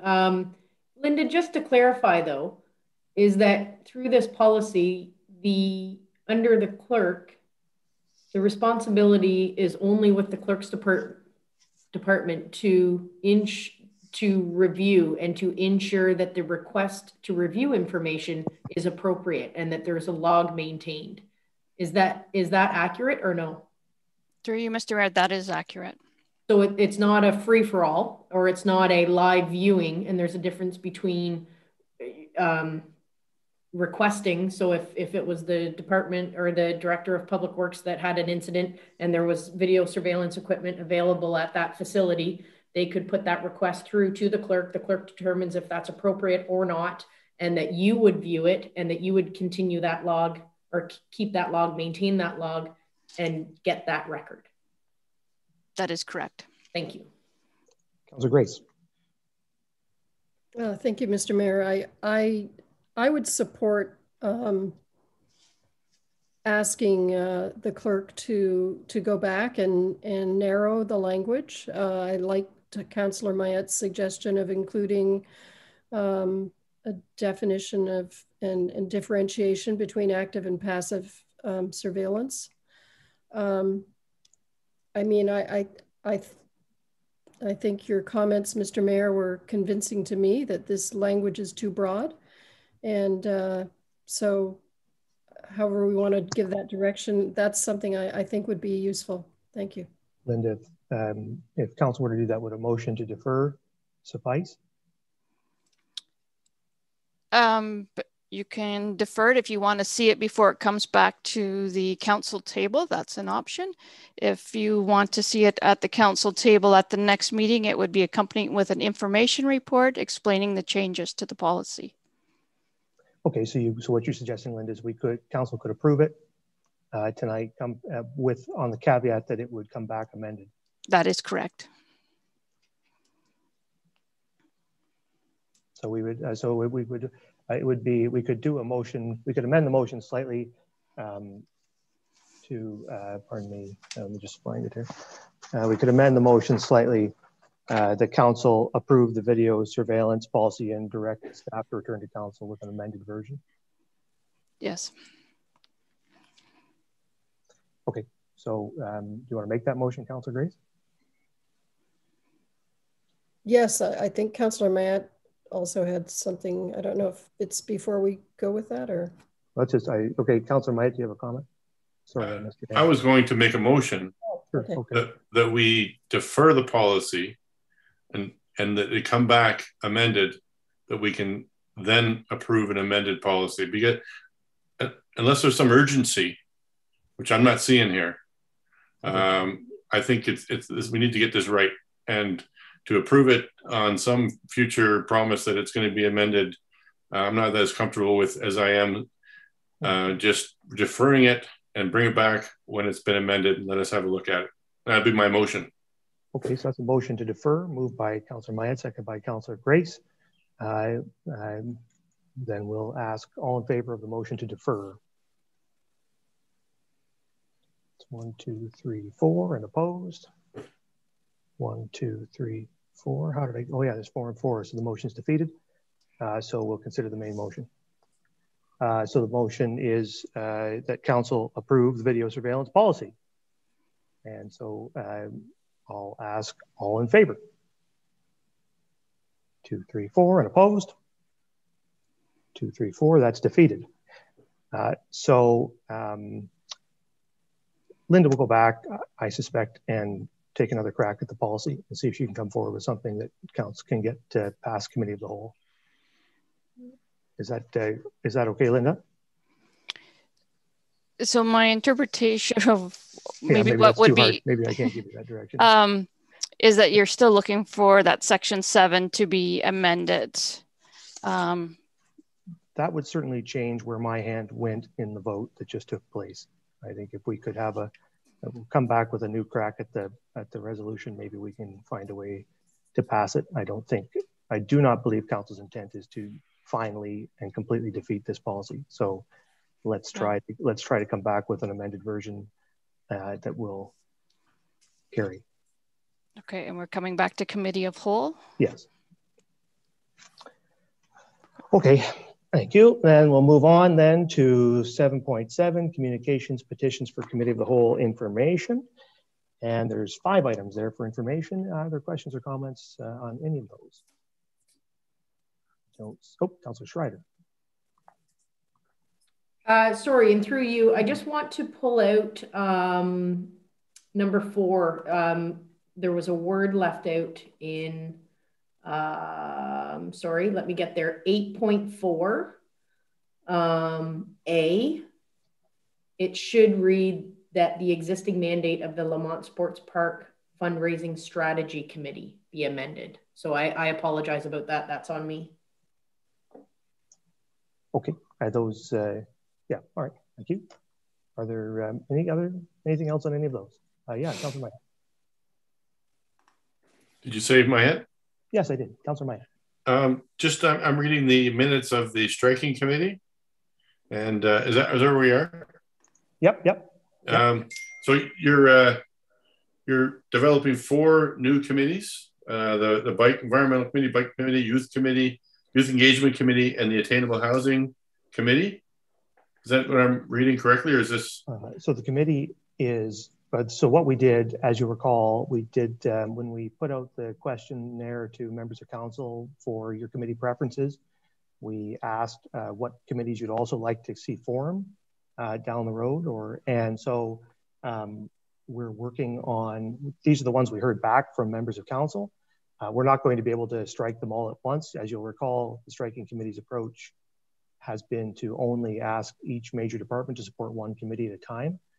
So these will be, these are what's out there. I think there's interest on the striking committee to strike these committees. But they won't be struck. You'll see the environmental one is on tonight for your consideration, but they won't all roll at once. And we don't have terms of reference for, the only one we have terms of reference for is the Environmental Stewardship Committee. The rest are still in process. Okay, thank you. Any other questions? Don't see any. So that moves on to item 8, my report. And I will just update you on the first report in there on the report on delegation of lot creation responsibilities to local councils. This is something that I've been working on for a couple of years now. And you'll see, I say in there that the report recommended that the county council direct staff to canvass local municipalities to determine their interest in accepting lot creation responsibilities. I can report to you that county council has given that direction to its staff. So county staff will be coming out to the lower tiers to discuss whether or not we and our counterpart municipalities would like to take on these lot creation responsibilities, and to discuss a process by which to make that change. So I wanted to update you to let you know that. I would also say, as I said a little while ago with regard to the Good Growth Report, but also the Communities Report, those are really dense and interesting documents. The Good Growth Interim Report is quite a report, really interesting stuff, particularly for our municipality. So I'd really encourage you to read those and to provide, and we'll have opportunity to comment on them. There's public processes connected to both of them. I suspect, given what was going on, and maybe Kara will know, I suspect Jay's intent, your intent, staff's intent is to bring these forward to us, to look at it, the planning committee, and to offer any comments from the town. So have a good read of those and form your thoughts on them. Anyway, that's my report. And that moves us then on to 9, report of the department heads. And the first one is just an information report on the 2020 council remuneration. Any questions on it? I don't see any. And so that then moves on to item 2, an information report on staff leadership training program, the CAO. You have any comments you want to make to this one? Good evening, Mr. Mayor, and thank you. This is just a brief report, an information report for council to provide you a bit of an update. Through the 2021 budget deliberations, there was a request to support some funding for staff leadership training. I wanted to highlight for you that a number of different options were investigated for staff for this option, and that we'll be advancing with a program by Tony Villadal Consulting. The thoughts behind this is to develop the opportunities for multiple cohorts within the year. So I'm looking at probably 2 cohorts. So it'll be a multi-year program that's available to staff. There'll be 2 focuses that are outlined in the report, one on talent development. So any team member or employee interested in developing their skills, and an emerging leaders program that looks at team members that are developing skills around supervisor or management roles. Also included there a list of some potential courses that could make up this opportunity. Again, this will be advanced after I've had a specific conversation with Ms. Villadali to move it forward. But as I mentioned, looking at doing probably 2 cohorts a year, one in talent development, one in emerging leaders. 2021 will be a launch of this in Q3, looking for a talent development cohort to move forward. Over the next couple of months, we'll be moving forward the operations of how that'll work with the senior management team so that we can get the successful participants engaged in the program, and then looking to recognize staff by both council and the administration as they complete that program. So just a bit of an update on that and how that's moving forward for council, and I'm happy to take any questions. Sure. Are there any questions for the CAO or comments? Councillor Schreiber.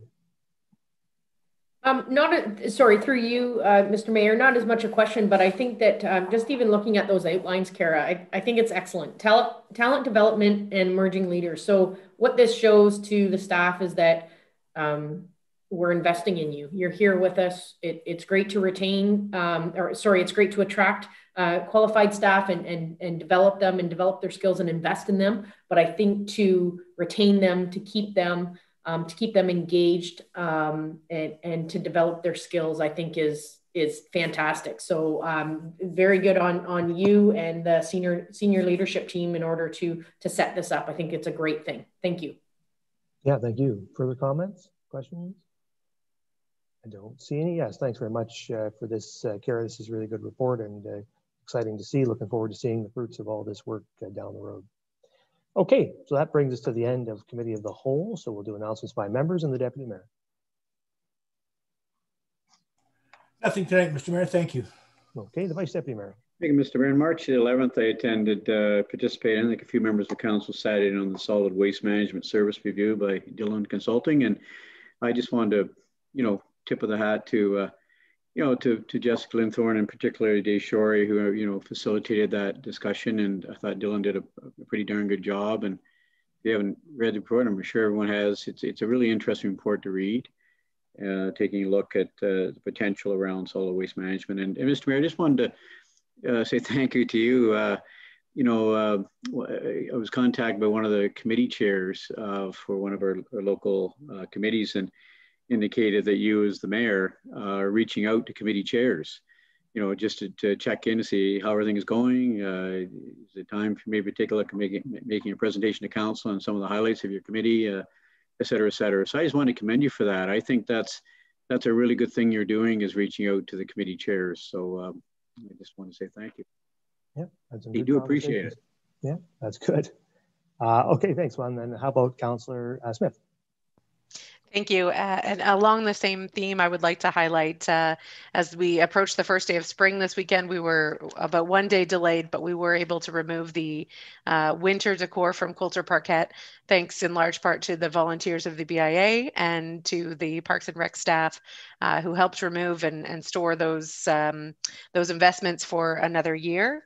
And Mr. Mayor, I would also like to say, I know today's meeting was not the final of our Mayor's Task Force on Economic Recovery, but it is the final that we have scheduled. And I think it was said today that we met 16 times. Is that accurate? Over the course of the last year, made some great suggestions, of which staff was able to implement some great supports to our local business community. And I just wanted to thank you for your leadership. And I know this was a discussion months ago now that we had internally, and there was a level of trust that was given to our staff to come through with this committee, and they knocked it out of the park. Heather Hyde and Jessica Linthorne were instrumental in bringing that group together, along with your leadership, Mayor, and I want to thank you for your dedication to that cause. Yeah, absolutely. Staff did excellent work there for sure. Councillor Schreider.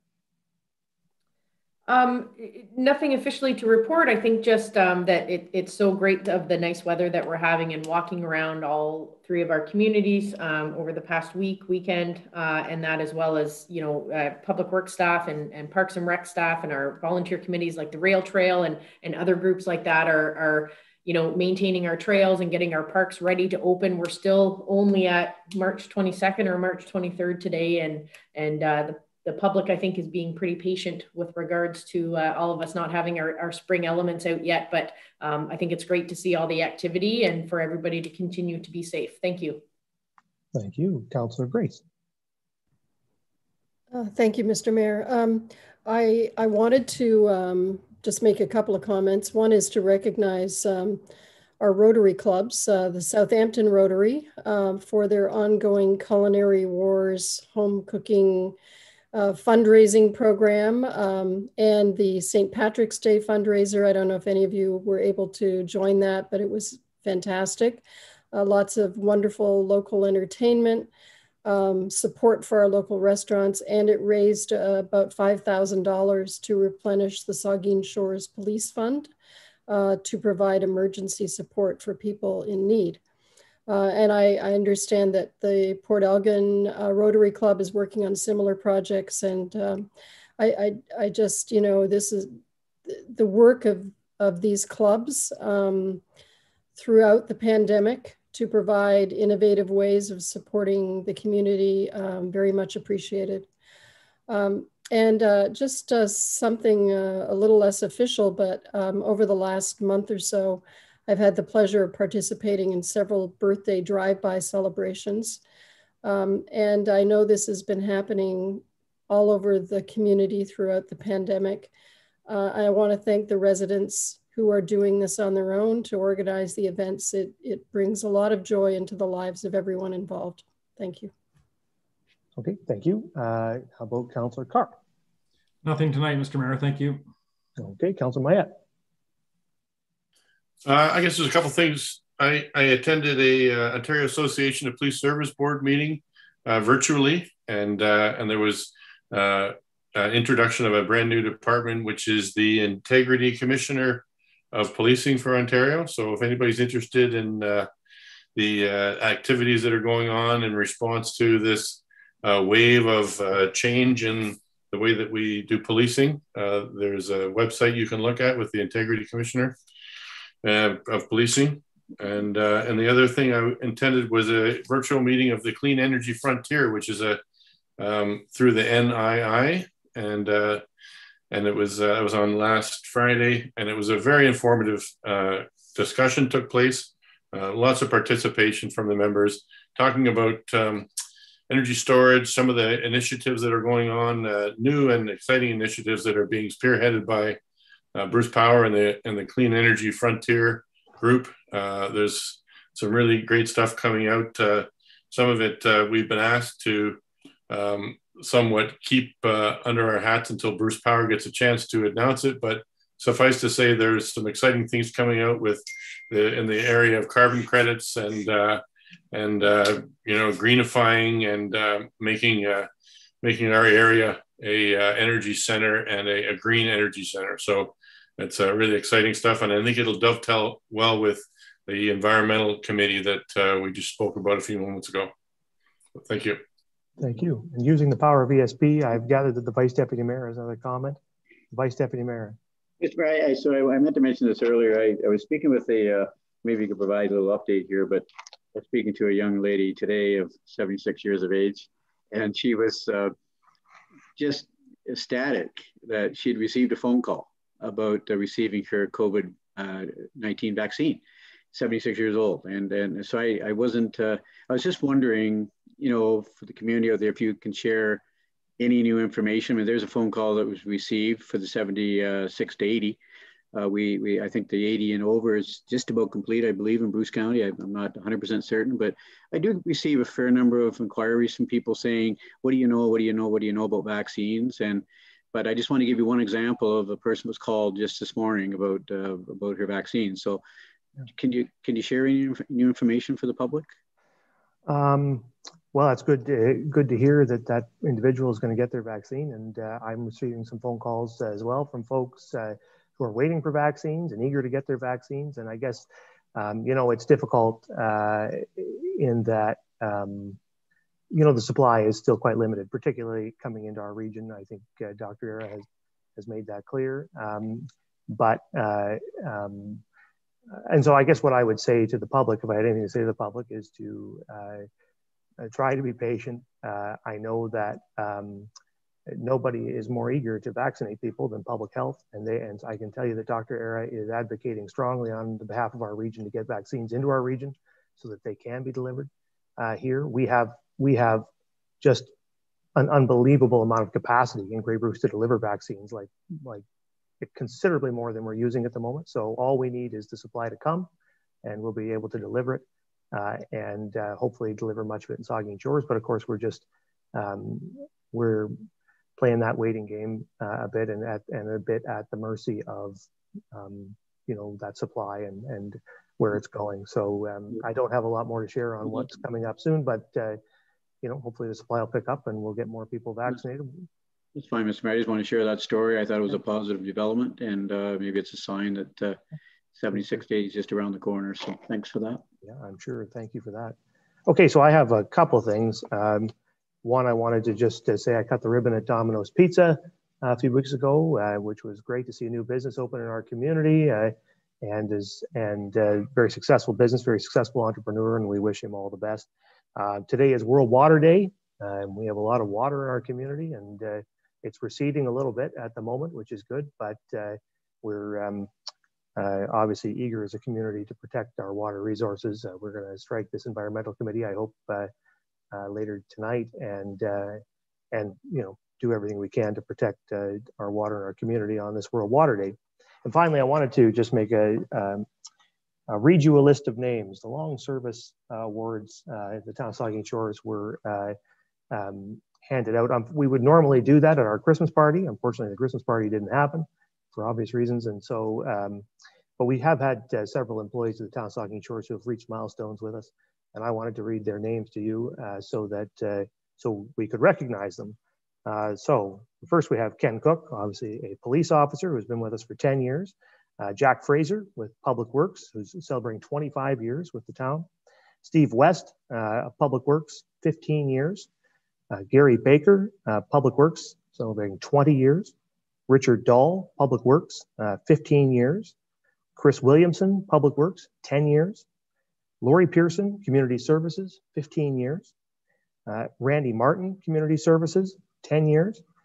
And Steve McLean with Public Works, 15 years. So I wanted to congratulate all of those folks from across our organization on their long service, thank them for their service, and and look forward to many more years of working with them at the Town of Saugeen Shores. So with that, we'll take a motion to adjourn, moved by the Deputy Mayor and seconded by Councillor Carr. All in favor? The committee stands adjourned. We'll reconvene at 8:25. Mr. Mayor, we've reached 8:25. We have all council members present, with the exception of Councillor Rich, who is absent this evening. You may begin. Great, thank you, Linda. We'll call to order this regular council meeting. Second item on the agenda is disclosures of pecuniary interest. Ask any member if you have one of those you'd like to declare at this time. Seeing none, of course, you can do that anytime if you need to. We have no additions, deletions, or amendments. We have no public meeting, so that moves us on to adoption of the minutes. And I have a resolution that the minutes of the council meeting of March 8, 2021 be adopted, and note and file the minutes of the committee of the whole meeting of March 8, 2021 as presented. Is there a mover and seconder? Moved by Grace, seconded by Schreider. Questions or comments to either of those sets of minutes? Seeing none, all in favor? That is carried. That moves us then on to reports of the committee of the whole. And the first one is a general government report regarding Information Technology Strategic Plan. And I have a resolution that the Information Technology Strategic Plan 2021 to 2025 be approved. Is there a mover and seconder? Moved by Mayette, seconded by Smith. Questions or comments? Seeing none, all in favor? That's carried. That moves us then on to the second report, which is an infrastructure and development report regarding the transfer of 2 archaeological lands. And I have a resolution that 2 archaeological sites be transferred to the town within the Summerside subdivision. Is there a mover and seconder? Moved by the Vice Deputy Mayor, seconded by Matheson. Questions or comments? Seeing none, all in favor? That's carried. That then moves us on to 7, report of municipal officers and committees. And the first one is a staff report on the Saugeen River Bridge, SS-13 Pier Repair Award. And I have a resolution that Alexman Contracting Incorporated be awarded the contract for the Saugeen River Bridge, SS-13 Pier Repair project in the amount of $150,125 plus applicable HST, and that the mayor and clerk be authorized to sign the necessary documents. Is there a mover and seconder? Moved by Carr, seconder. Mayette. Questions or comments? The Vice Deputy Mayor, and then we'll get Councillor Grace. To you, Mr. Mayor, to Amanda. Amanda, thank you for your report, and it's nice to see that bridge being addressed. And I'm just looking at the bridge reserves, $119,000 approximately coming from bridge reserves. Could you just bring us up to date, Amanda? I'm sorry to put you on the spot. I asked this question earlier today, but in terms of the amount of monies we're putting into our bridge reserves on an annual basis, and how our bridge reserve account is doing. I see Daniel's on the call here too. Thank you for the question, and through you, Mr. Mayor. We put in $100,000 every year into the bridge reserves, but we are spending more than we are putting in on our bridges, combined from that contribution as well as taxation. This year, our department and finance are working together on a reserve strategy, and part of that is going to be up with how much we need to put in, what the balance needs to be to prepare us for emergency repairs in the future. My question was really around how we're doing with, are we high enough with our level of contribution? So thanks for that. And ahead, Councillor Grace. Thank you, Mr. Mayor, and through you. Amanda, just a question on the section of the report that talks about reallocating $61,400 from the concession to culvert repairs. What impact will that have upon the status of the repairs in that culvert? Thank you, and through you, Mr. Mayor. We had our consultants go back and look at all of our projects that are underway right now because of the cost increases that we're seeing. And for concession 2, they're looking at a change to the design as well that would include wing walls. So we believe that concession 2 will be postponed to 2022. And so the impact is really a deferral of that, all that money for that culvert spent. What doesn't get spent this year will go into the bridge reserve, and we'll come back to council for future funds for next year. Okay, any further comments? Seeing none, all in favor? That's carried. All right, that moves us on. Sorry, I flashed away. That moves on to the second report, which is a staff report on Bricker Street Reconstruction Award.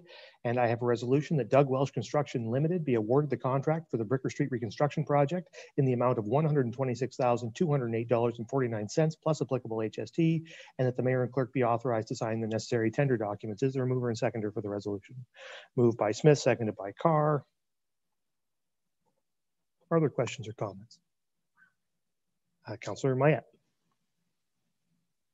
Thank you, Mr. Mayor. And just for clarity, this is sanitary sewer replacement on the Bricker Street main, up the middle of Bricker Street from essentially Walmart north. Is that correct? And we're not, and then the second part of the question is, we're not changing the potable water supply line. Because have we not experienced several failures of the water line in that same corridor? And I wonder if there's any efficiency to be gained in doing the water and the sewer at the same time.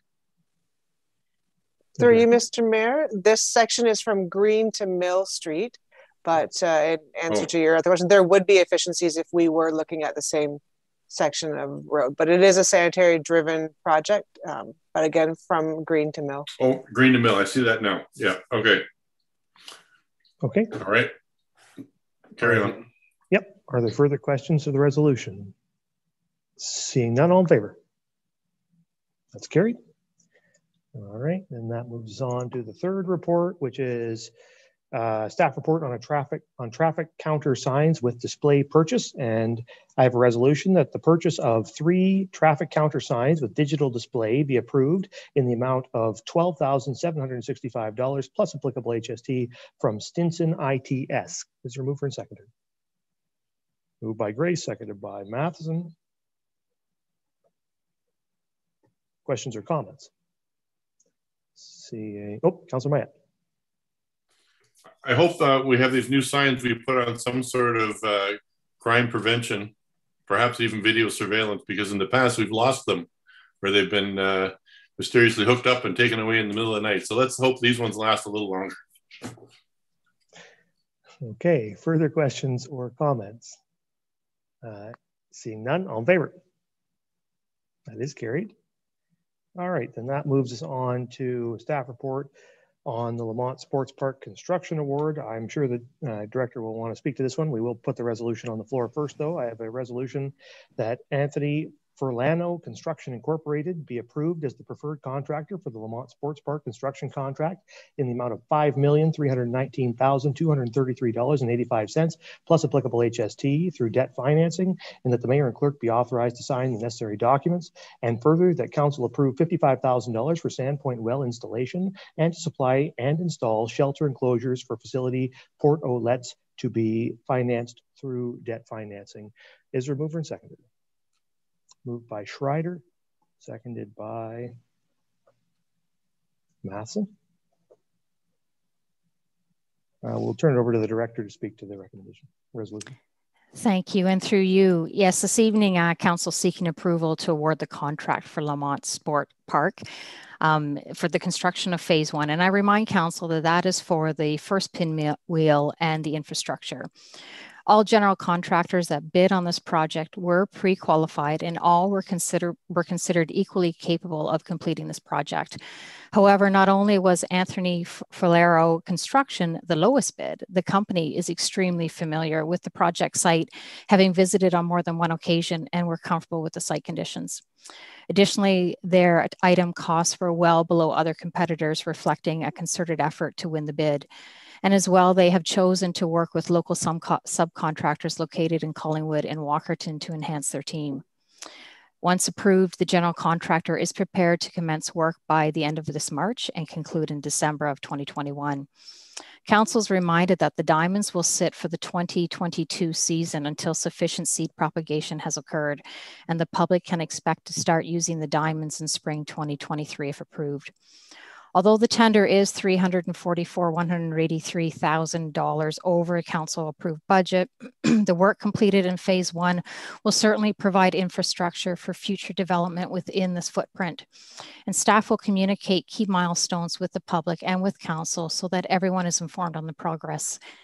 Council may wish to consider a naming right opportunity for businesses or service groups for the 4 diamonds that could potentially provide additional revenue of up to $200,000 to offset the added cost for construction. And finally, the report identifies that financial impact be considered through debt financing. Thank you. Thank you. Questions or comments from members? Councillor Schreider.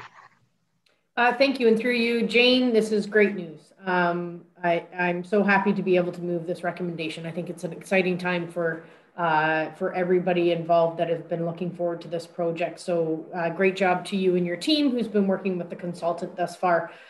Just with regards to the, and you and I did chat about it, but I think it would be good for everybody to hear, just with regards to the total bid prices of the 5 submissions that you've received, there's a discrepancy of about 4 million, quick math in my head,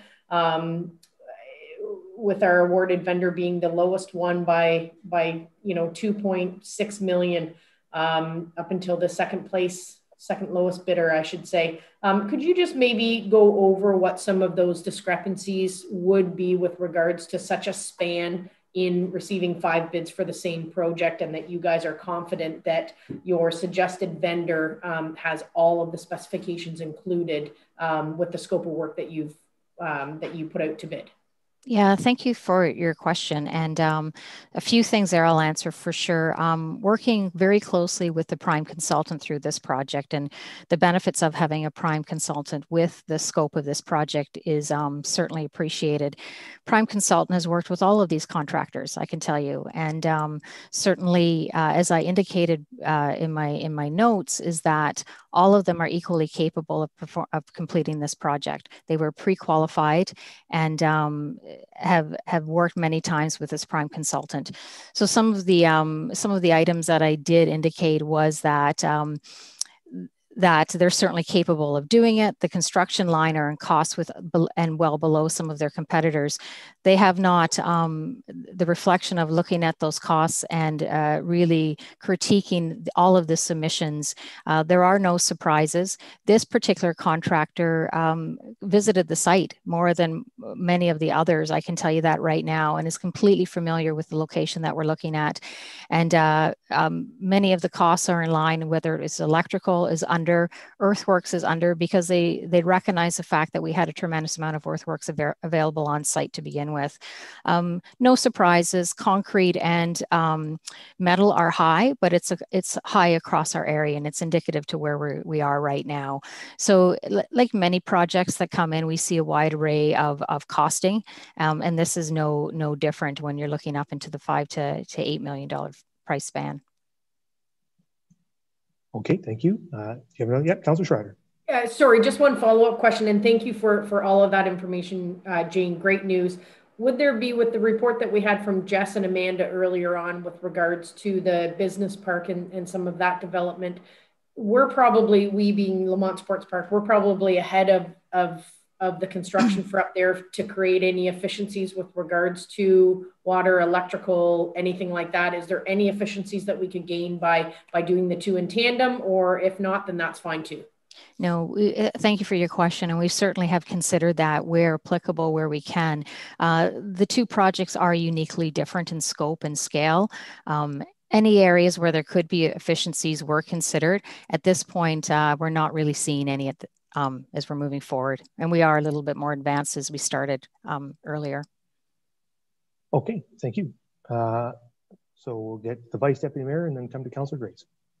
Yeah, thank you, Mr. Mayor. A few things. Jane, I just wanted to commend you on the 4 $50,000 sponsorship opportunities, naming rights, for the 4 diamonds on the first pinwheel. I think that, if there's people out there listening this evening, the media are tuned into this meeting tonight, let's start promoting that now. In that, in memory of a loved one, a corporation, a business, former slow pitch fastball players, families. I just think it's endless, the opportunities to approach people about the, $50,000 sponsorship opportunities, first come, first serve. And let's get the word out there, because I really do believe they are out there. And so I just want to commend you for making that suggestion. And I hope that staff with a matter of a dozen letters and some follow-up phone calls could easily accomplish, not easily accomplish that, but could carry that out. So thanks for that. I'm just wondering, Jane, with the phase 3 of this, well, phase 2 is the washroom facility next year, and then phase 3 to finish it up with the next with the next 4 pod, whatever that may look like. We're not quite sure yet, but Jane, for the next 4 whatever they are, for the next pod, diamonds in 2023, 2024, will all of the infrastructure for irrigation, hydro, water, will all that be done underground so that those services are ready to go for phase 3 in 2023, 2024, 2025, whenever that may be? Will all that be underground, Jane? Is that why the cost in our capital forecast is so much lower than phase 1? There are some advantageous opportunities here in phase 1 to expand some of our electrical, our roadworks, in preparation for whatever phase 2 and 3 may look like for future development on that site. It makes sense to do that now, why the price is right, so to speak, as we're uncertain the future of that costing, what that may be. Yeah, that's good to hear that work is being done now. It makes perfectly good sense. I see Daniel's on the call, and I know whether our CIO wants to answer this question, or maybe Daniel, but for the long-term borrowing, from a long-term borrowing perspective, Daniel, I guess this is, if there's an opportune time to borrow money for long-term financing, would be now the rates are low. Maybe you can share with members of council what borrowing rates are looking like right now. And is this something from a long-term borrowing perspective would be over a 20, 25 year debenture payment, or what are we thinking here? So in terms of the rates themselves, they're still quite low, somewhere in the 2 to 2.5% range on the 10, 15, 20-year type loans that we may be looking at. We haven't decided formally on a number, on an exact length of the loan. We're still honing as different requests come in terms of different projects that have come up over the past year. We're, I think, retaking a look at some of the long-term financial plans and how much debt needs to be taken on right now and how much debt capacity needs to be saved for later. The project itself is appropriate for a long-term loan of around 20 years. We'll be coming back in the summer, likely around July or August, with an application for the loan itself, and we'll have more details and recommendations at that time. Daniel, just to follow Mr. Mayor, if I might, we're continuing to contribute to the Legacy Fund, and this will in no way, shape, or form affect the bottom line number for the Legacy Fund. It's strictly long-term financing, correct? Outside of the parameters of the Legacy Fund. So that's the current plan. It's approved by council for as fully debt financed. The servicing of that debt, the ongoing payments on that debt, it may be staff's recommendation that those come from either the Legacy Fund itself or from contributions to the Legacy Fund. Gotcha. Thanks for that, Daniel. Yeah, I think that's important to be clear at this point, and for anybody watching and for the public. The town of Saugeen Shores has the operating budget capacity to carry this loan without raising taxes. We have at present enough room in our operating budgets to borrow this $5.5 million and without further affecting the tax levy. Are there further questions or comments? Sorry, Councillor Grace, I had you next. Thank you, Mr. Mayor, and through you. Jane, thank you. This is exciting news. When I think back to just a year and a half ago when we were, when the community was so united, participating in the Kraft Heinz competition and our success with that, it's really great to see this. I just have one question about the 2022 period. I wonder if you could speak to what security provisions you'll have while the fields are dormant during that period of time. So the diamonds will have fencing around all of them with a locked mechanism, so only authorized personnel can get in onto those diamonds. And obviously that fencing will stay up permanently. Each diamond is fenced for perpetuity. So that's our control mechanism. And it's really important that, council has approved this amount that includes the fencing, because upon our travels with some other ball diamonds who chose not to put up fencing like this, they have experienced damage on those fields. And so to have that fencing up is our security for around those diamonds. Okay. Further questions to the resolution? I don't see any. And just for myself say that I'm really pleased to see this project advancing at this point. A lot of people have been doing a lot of work for a long time to get us to this point on this particular development. And in what is it, about, what are we looking at, 18 months or so, we'll be playing ball. So, well, some people will be playing ball. I probably won't be, but some people will be playing ball. I'll be watching. So it's good news for our community. Okay, so you've heard the recommendation and you have the resolution, I suppose. So all in favor? That's carried. Okay, then that moves us on to item 5, striking committee report on the environmental stewardship ad hoc committee. And there is a resolution that the terms of reference for an environmental stewardship ad hoc advisory committee be approved. Is there a mover and seconder? Moved by Grace, seconded by Carr. Questions or comments? I don't see any. So I'll just say that pleased to see this committee reaching the point of being struck. And I think it's an opportunity. It was the last time we had an environmental committee in town Saugeen Shores was, I think, in 2008, 2009, just a little over, maybe a little over a decade ago, about 12 years ago.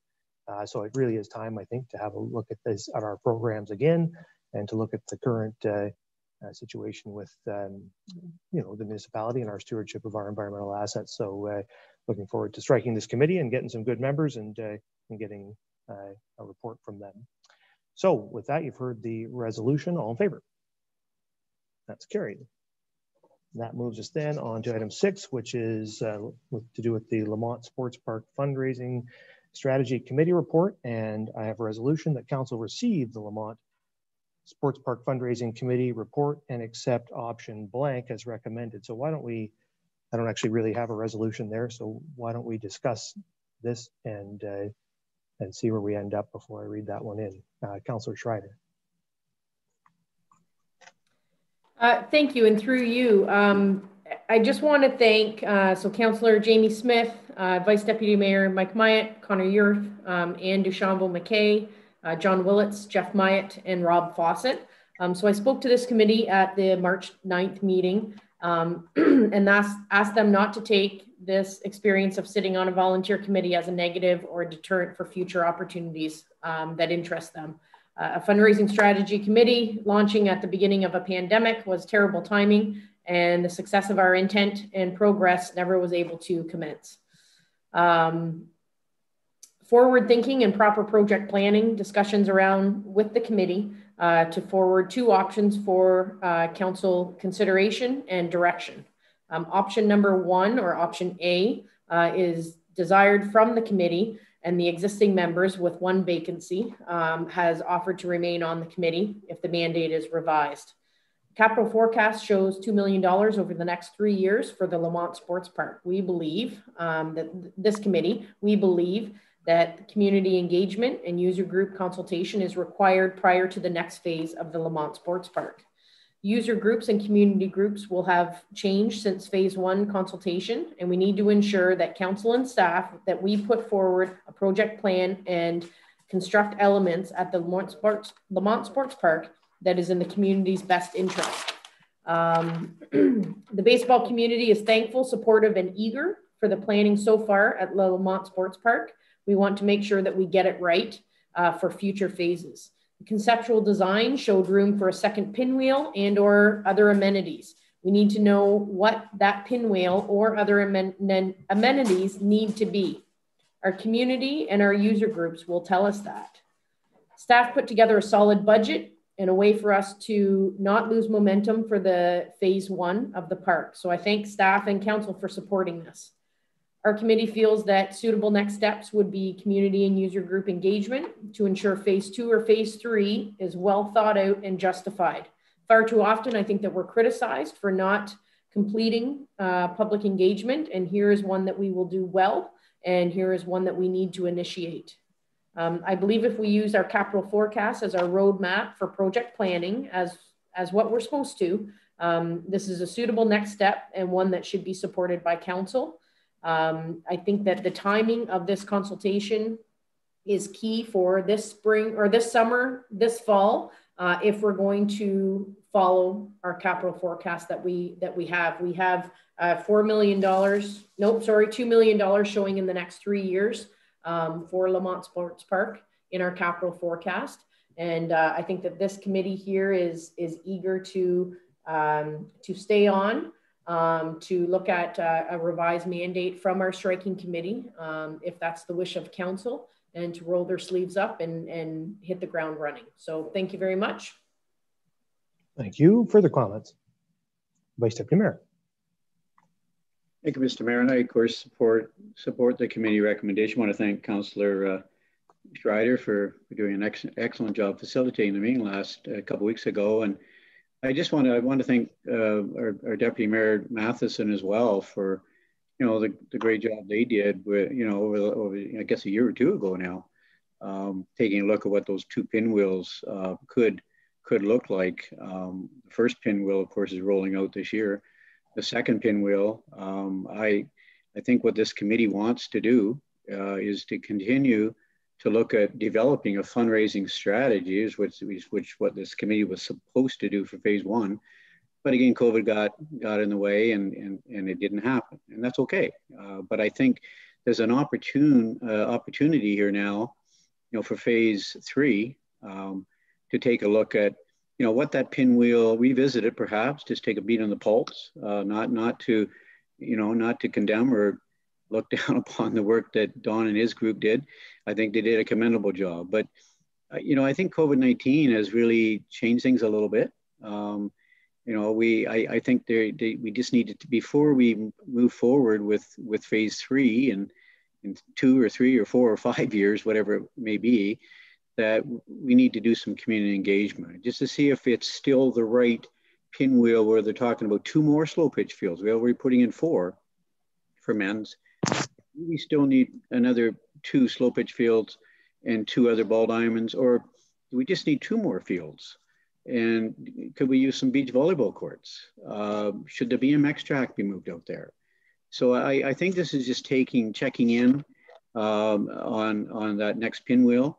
That might be 3, 4, 5 years out, but start the planning process now. If you take a look at the Lamont Sports Park, the starting date from the time we open in 2023 to when we first started will be 4 years. It's a full 4 years to get that diamond open to play ball. If we start now, for phase 3, we're probably going to take 3, 4 years, maybe 5 years. But I think what the committee who's been meeting they met twice. COVID got in the way, and they didn't really get to the point of implementing a fundraising committee or fundraising strategy, but they like to do that for phase 3. And they like to take one more look at what the second pinwheel looks like.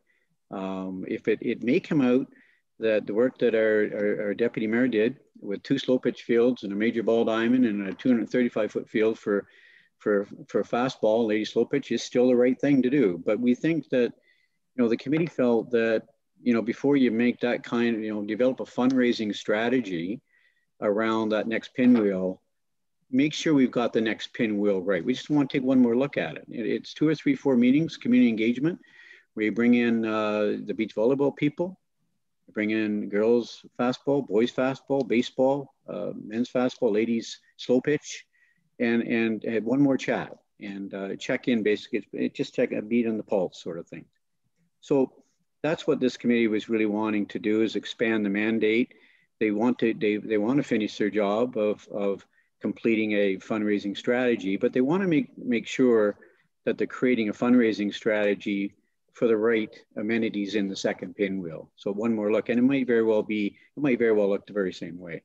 So I think the idea was, rather than wait a year or two, start the planning process in 2021, come with a report late this year, and say to council, we revisited, we did a community engagement process, and we're going to tweak it a little bit. We're going to make a recommendation to council that we should maybe tweak it somewhat.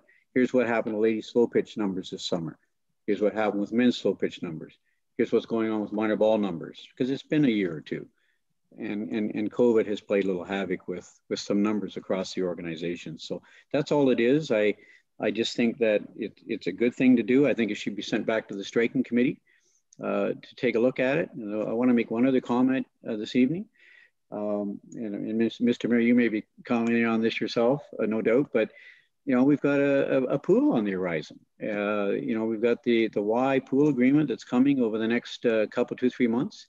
And I'm a firm believer that we need to start that fundraising campaign for a new indoor rec facility, that it really should take priority right now. And some of the ball groups that maybe are going to have to wait another 3-4 years for phase 3, maybe a little upset with that. But there's a whole lot of other people in this community that want to see the pool project move forward. So I would support, it may take another 4 years, 3, 4, 5 years for phase 3, but I'm thinking that's not that bad of a thing with the amount of money we're investing at Lamont right now, and the new $30 million ticket about to be presented to us for a potential Y operation. And I think that fundraising committee needs to get underway. So just to finish up, I think we should still commence the planning process for phase 3. It doesn't cost any money, and it just allows that committee to finish the job that they set out to do with developing a fundraising strategy, maybe not for phase 1, but take a look at what the strategy could look like for phase 3. So I endorse what the committee wants to do, and I think that the striking committee, Mr. Mayor, I hope will have good discussion with that. So thank you. Okay, I think I saw Councillor Smith put her hand up. Councillor Smith. Thank you. And through you, quite frankly, this conversation has me a little torn, and I'm a little perplexed. I'm hearing a few different conversations happening here. So what we have before us is a recommendation to essentially expand the mandate of what was originally proposed to be a Lamont Sports Park fundraising strategy committee. And if you recall, I was actually appointed to be a part of that committee. Not in part because I had any expertise in the, area of baseball, but because of the thought process around helping with the fundraising. And now we're talking about what I see and what I would call in the supply chain world scope creep. And we're talking about moving what was very fundamentally established as a fundraising strategy committee into what, in my opinion, we've already exhausted, which was the ad hoc committee on Lamont Sports Park. We had a great group of volunteers who spent copious amounts of time developing well-laid plans for the future of Lamont Sports Park, which included things beyond what is now being referred to as phase 1. At the time, it was just, what are the things you want to see at Lamont Sports Park, which talks about everything from trails to trees to picnic benches. So I'm concerned we're getting into what I call paralysis by analysis. And with all respect, Mr. Vice Deputy Mayor, what I heard you say is we could be 3 to 4 years away, but I also heard you say, we're 18 months from the ad hoc committee, so we need to do a pulse check. And I'm concerned that doing the pulse check now would further require a subsequent pulse check in 3 to 4 years when we may be required to do this again. So I would really like to see us narrow the scope of this committee to be focused on fundraising, which Mr. Vice Deputy Mayor, you'll recall, you and I swapped seats on this committee because of your experience in the fundraising realm. And I'm concerned that we're expanding this beyond the endeavors of the reasons in which the individuals who are sitting on this committee were selected to be there. I don't want to see us engage additional community stakeholders without first going back to that group of stakeholders that have spent lots and lots of time giving us their ideas, or at least looking at the resolutions that they put forward. And I don't see this as the time to open that discussion up. I think that we could have a meaningful strategy developed in terms of fundraising without the minute details of what may be included in that phase. We have some conceptual ideas of what could be included, and more importantly, what the costs may be. And I think we can work on a campaign to raise those funds in that manner. And I'll leave it with this thought. We have, as I think Councillor Grace alluded to earlier, a community that really rose together on the Lamont Sports Park Kraft Heinz Project play. As you alluded, Councillor Grace, that was some 18 months ago now, when my son was in rookie. And what I'm hearing, the comments that have me the most concerned this evening is we're talking half a decade before some of the additional lands may be developed, which would put my son in the bantam age group. So for myself and many of the individuals who have followed this development quite closely, I don't want to get stuck in any discussions where, we have a plan. And as the saying goes in nuclear,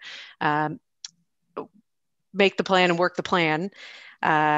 We have a recreational master plan that tells us the number of diamonds in which we anticipate needing.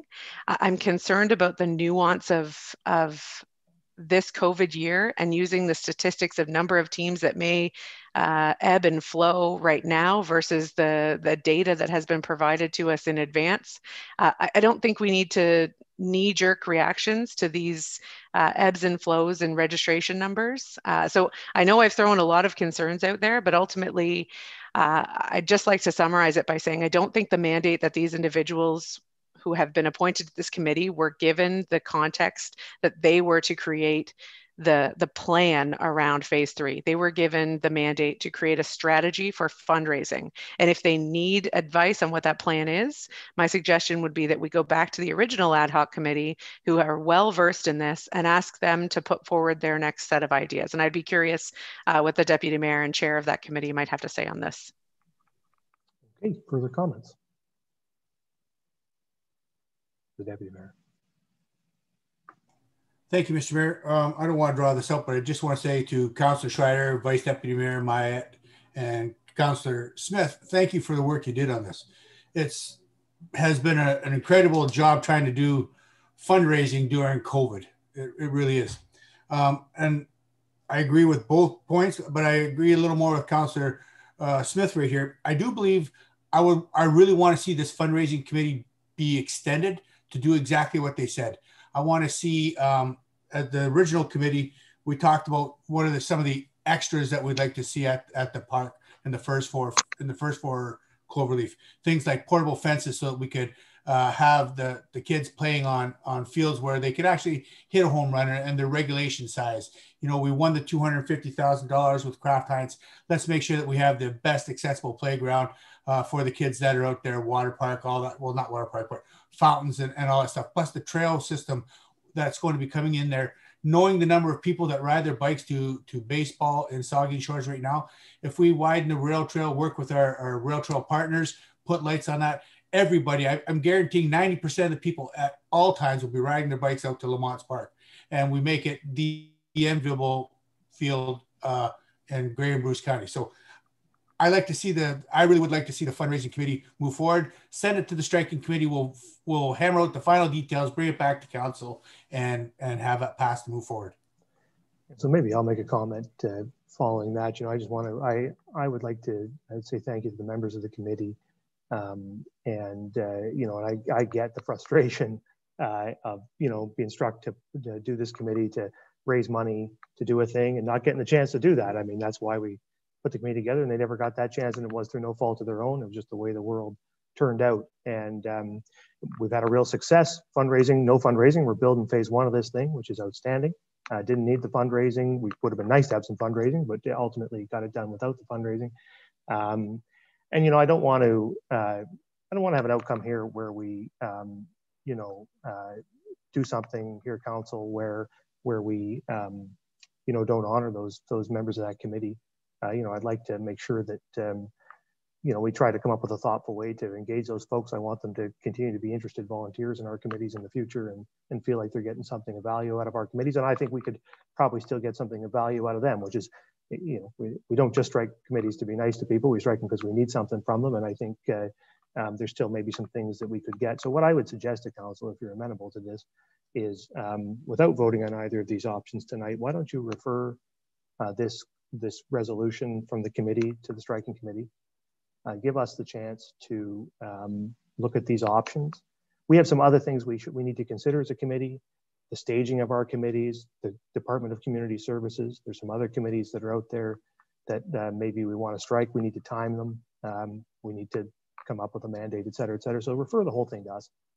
Give the three of us the chance to come up with something to go forward here and bring back to you that gets what we want out of this committee, some concepts on fundraising, and tries to take into account some of the things we've heard here from council tonight. Is that something we can do, Councillor Smith?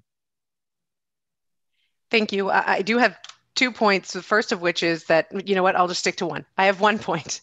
If we could have some timeline or parameters around that. I don't want to see either these this group get disengaged or us to lose what traction we do have going in the momentum. Is this something we could see continued in the timeline that Councillor Schreider has suggested in her motion? The striking committee is going to have to meet very soon to discuss appointing members to the new environmental ad hoc committee. So I can commit to you that the striking committee will meet very soon. We'll have this on our agenda. We'll come up with something and we'll come back to council.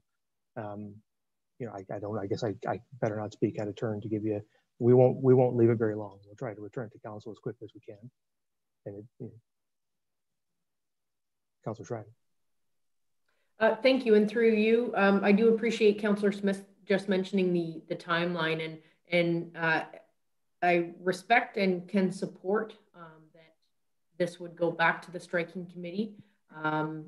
I do hope that consideration will be provided for the points raised, and I think outlined in the minutes as well, as to not lose that traction. And I appreciate, I think it was Councillor Smith who earlier touched on the original intent of this committee was a fundraising strategy committee, and they are members that that volunteered for this committee have strengths or experience or passion to do so. And so I find that very important.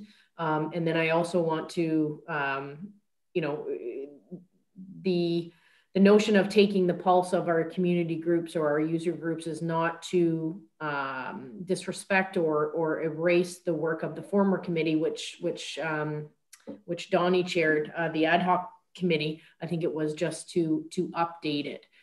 So I would like to think that we would be able to do something with our existing committee, something meaningful, something that, you know, these guys want to see the development out there as much as what we do. So I do hope that it's turned around in a time frame that we can work with. So I do appreciate that. I think that council can have confidence that the members of the striking committee are well versed on this particular issue and motivated in the ways that you've just described. Not me, the rest of the members of the striking committee are well versed, and so I think there's no question we'll come back with something both, I think, workable for council and quickly. So I would, somebody would make a motion to refer to the striking committee. I could entertain that. Councillor Grace, making that motion. Moved by Councillor Grace, seconded by Councillor Mayette. All in favor of the motion to refer? That's carried. Okay. So actually, oh yeah, sorry, that was moved by Grace and Mayette, right? Grace Mayette. Okay. So then that moves us on to bylaws, and we have one bylaw, and I'll read it. It's Resolved that the following bylaws are hereby read a first, second, and third time and finally passed and sealed this 22nd day of March 2021. 1/15/2021 being a bylaw to adopt the municipal budget and to provide for the final tax levy and collection of rates and levies for the town of Saugeen Shores for the year 2021, and to provide for the mailing of notices demanding payment of taxes for the year 2021 and to provide for penalties and interest. And 2/16/2021 being a bylaw to confirm the proceedings of the council meetings of the corporation of the town of Saugeen Shores. Is there a mover and seconder? Moved by Matson, second by Carr. Any questions or comments? Seeing none, all in favor? That's carried. All right, then that moves us on to adjournment. And I have a motion that this regular council meeting of March 22nd, 2021 hereby adjourns at 9:11 p.m. Is there a mover and seconder? Moved by Matson, second by Carr. All in favor? We stand adjourned. Thank you very much. Have a good night.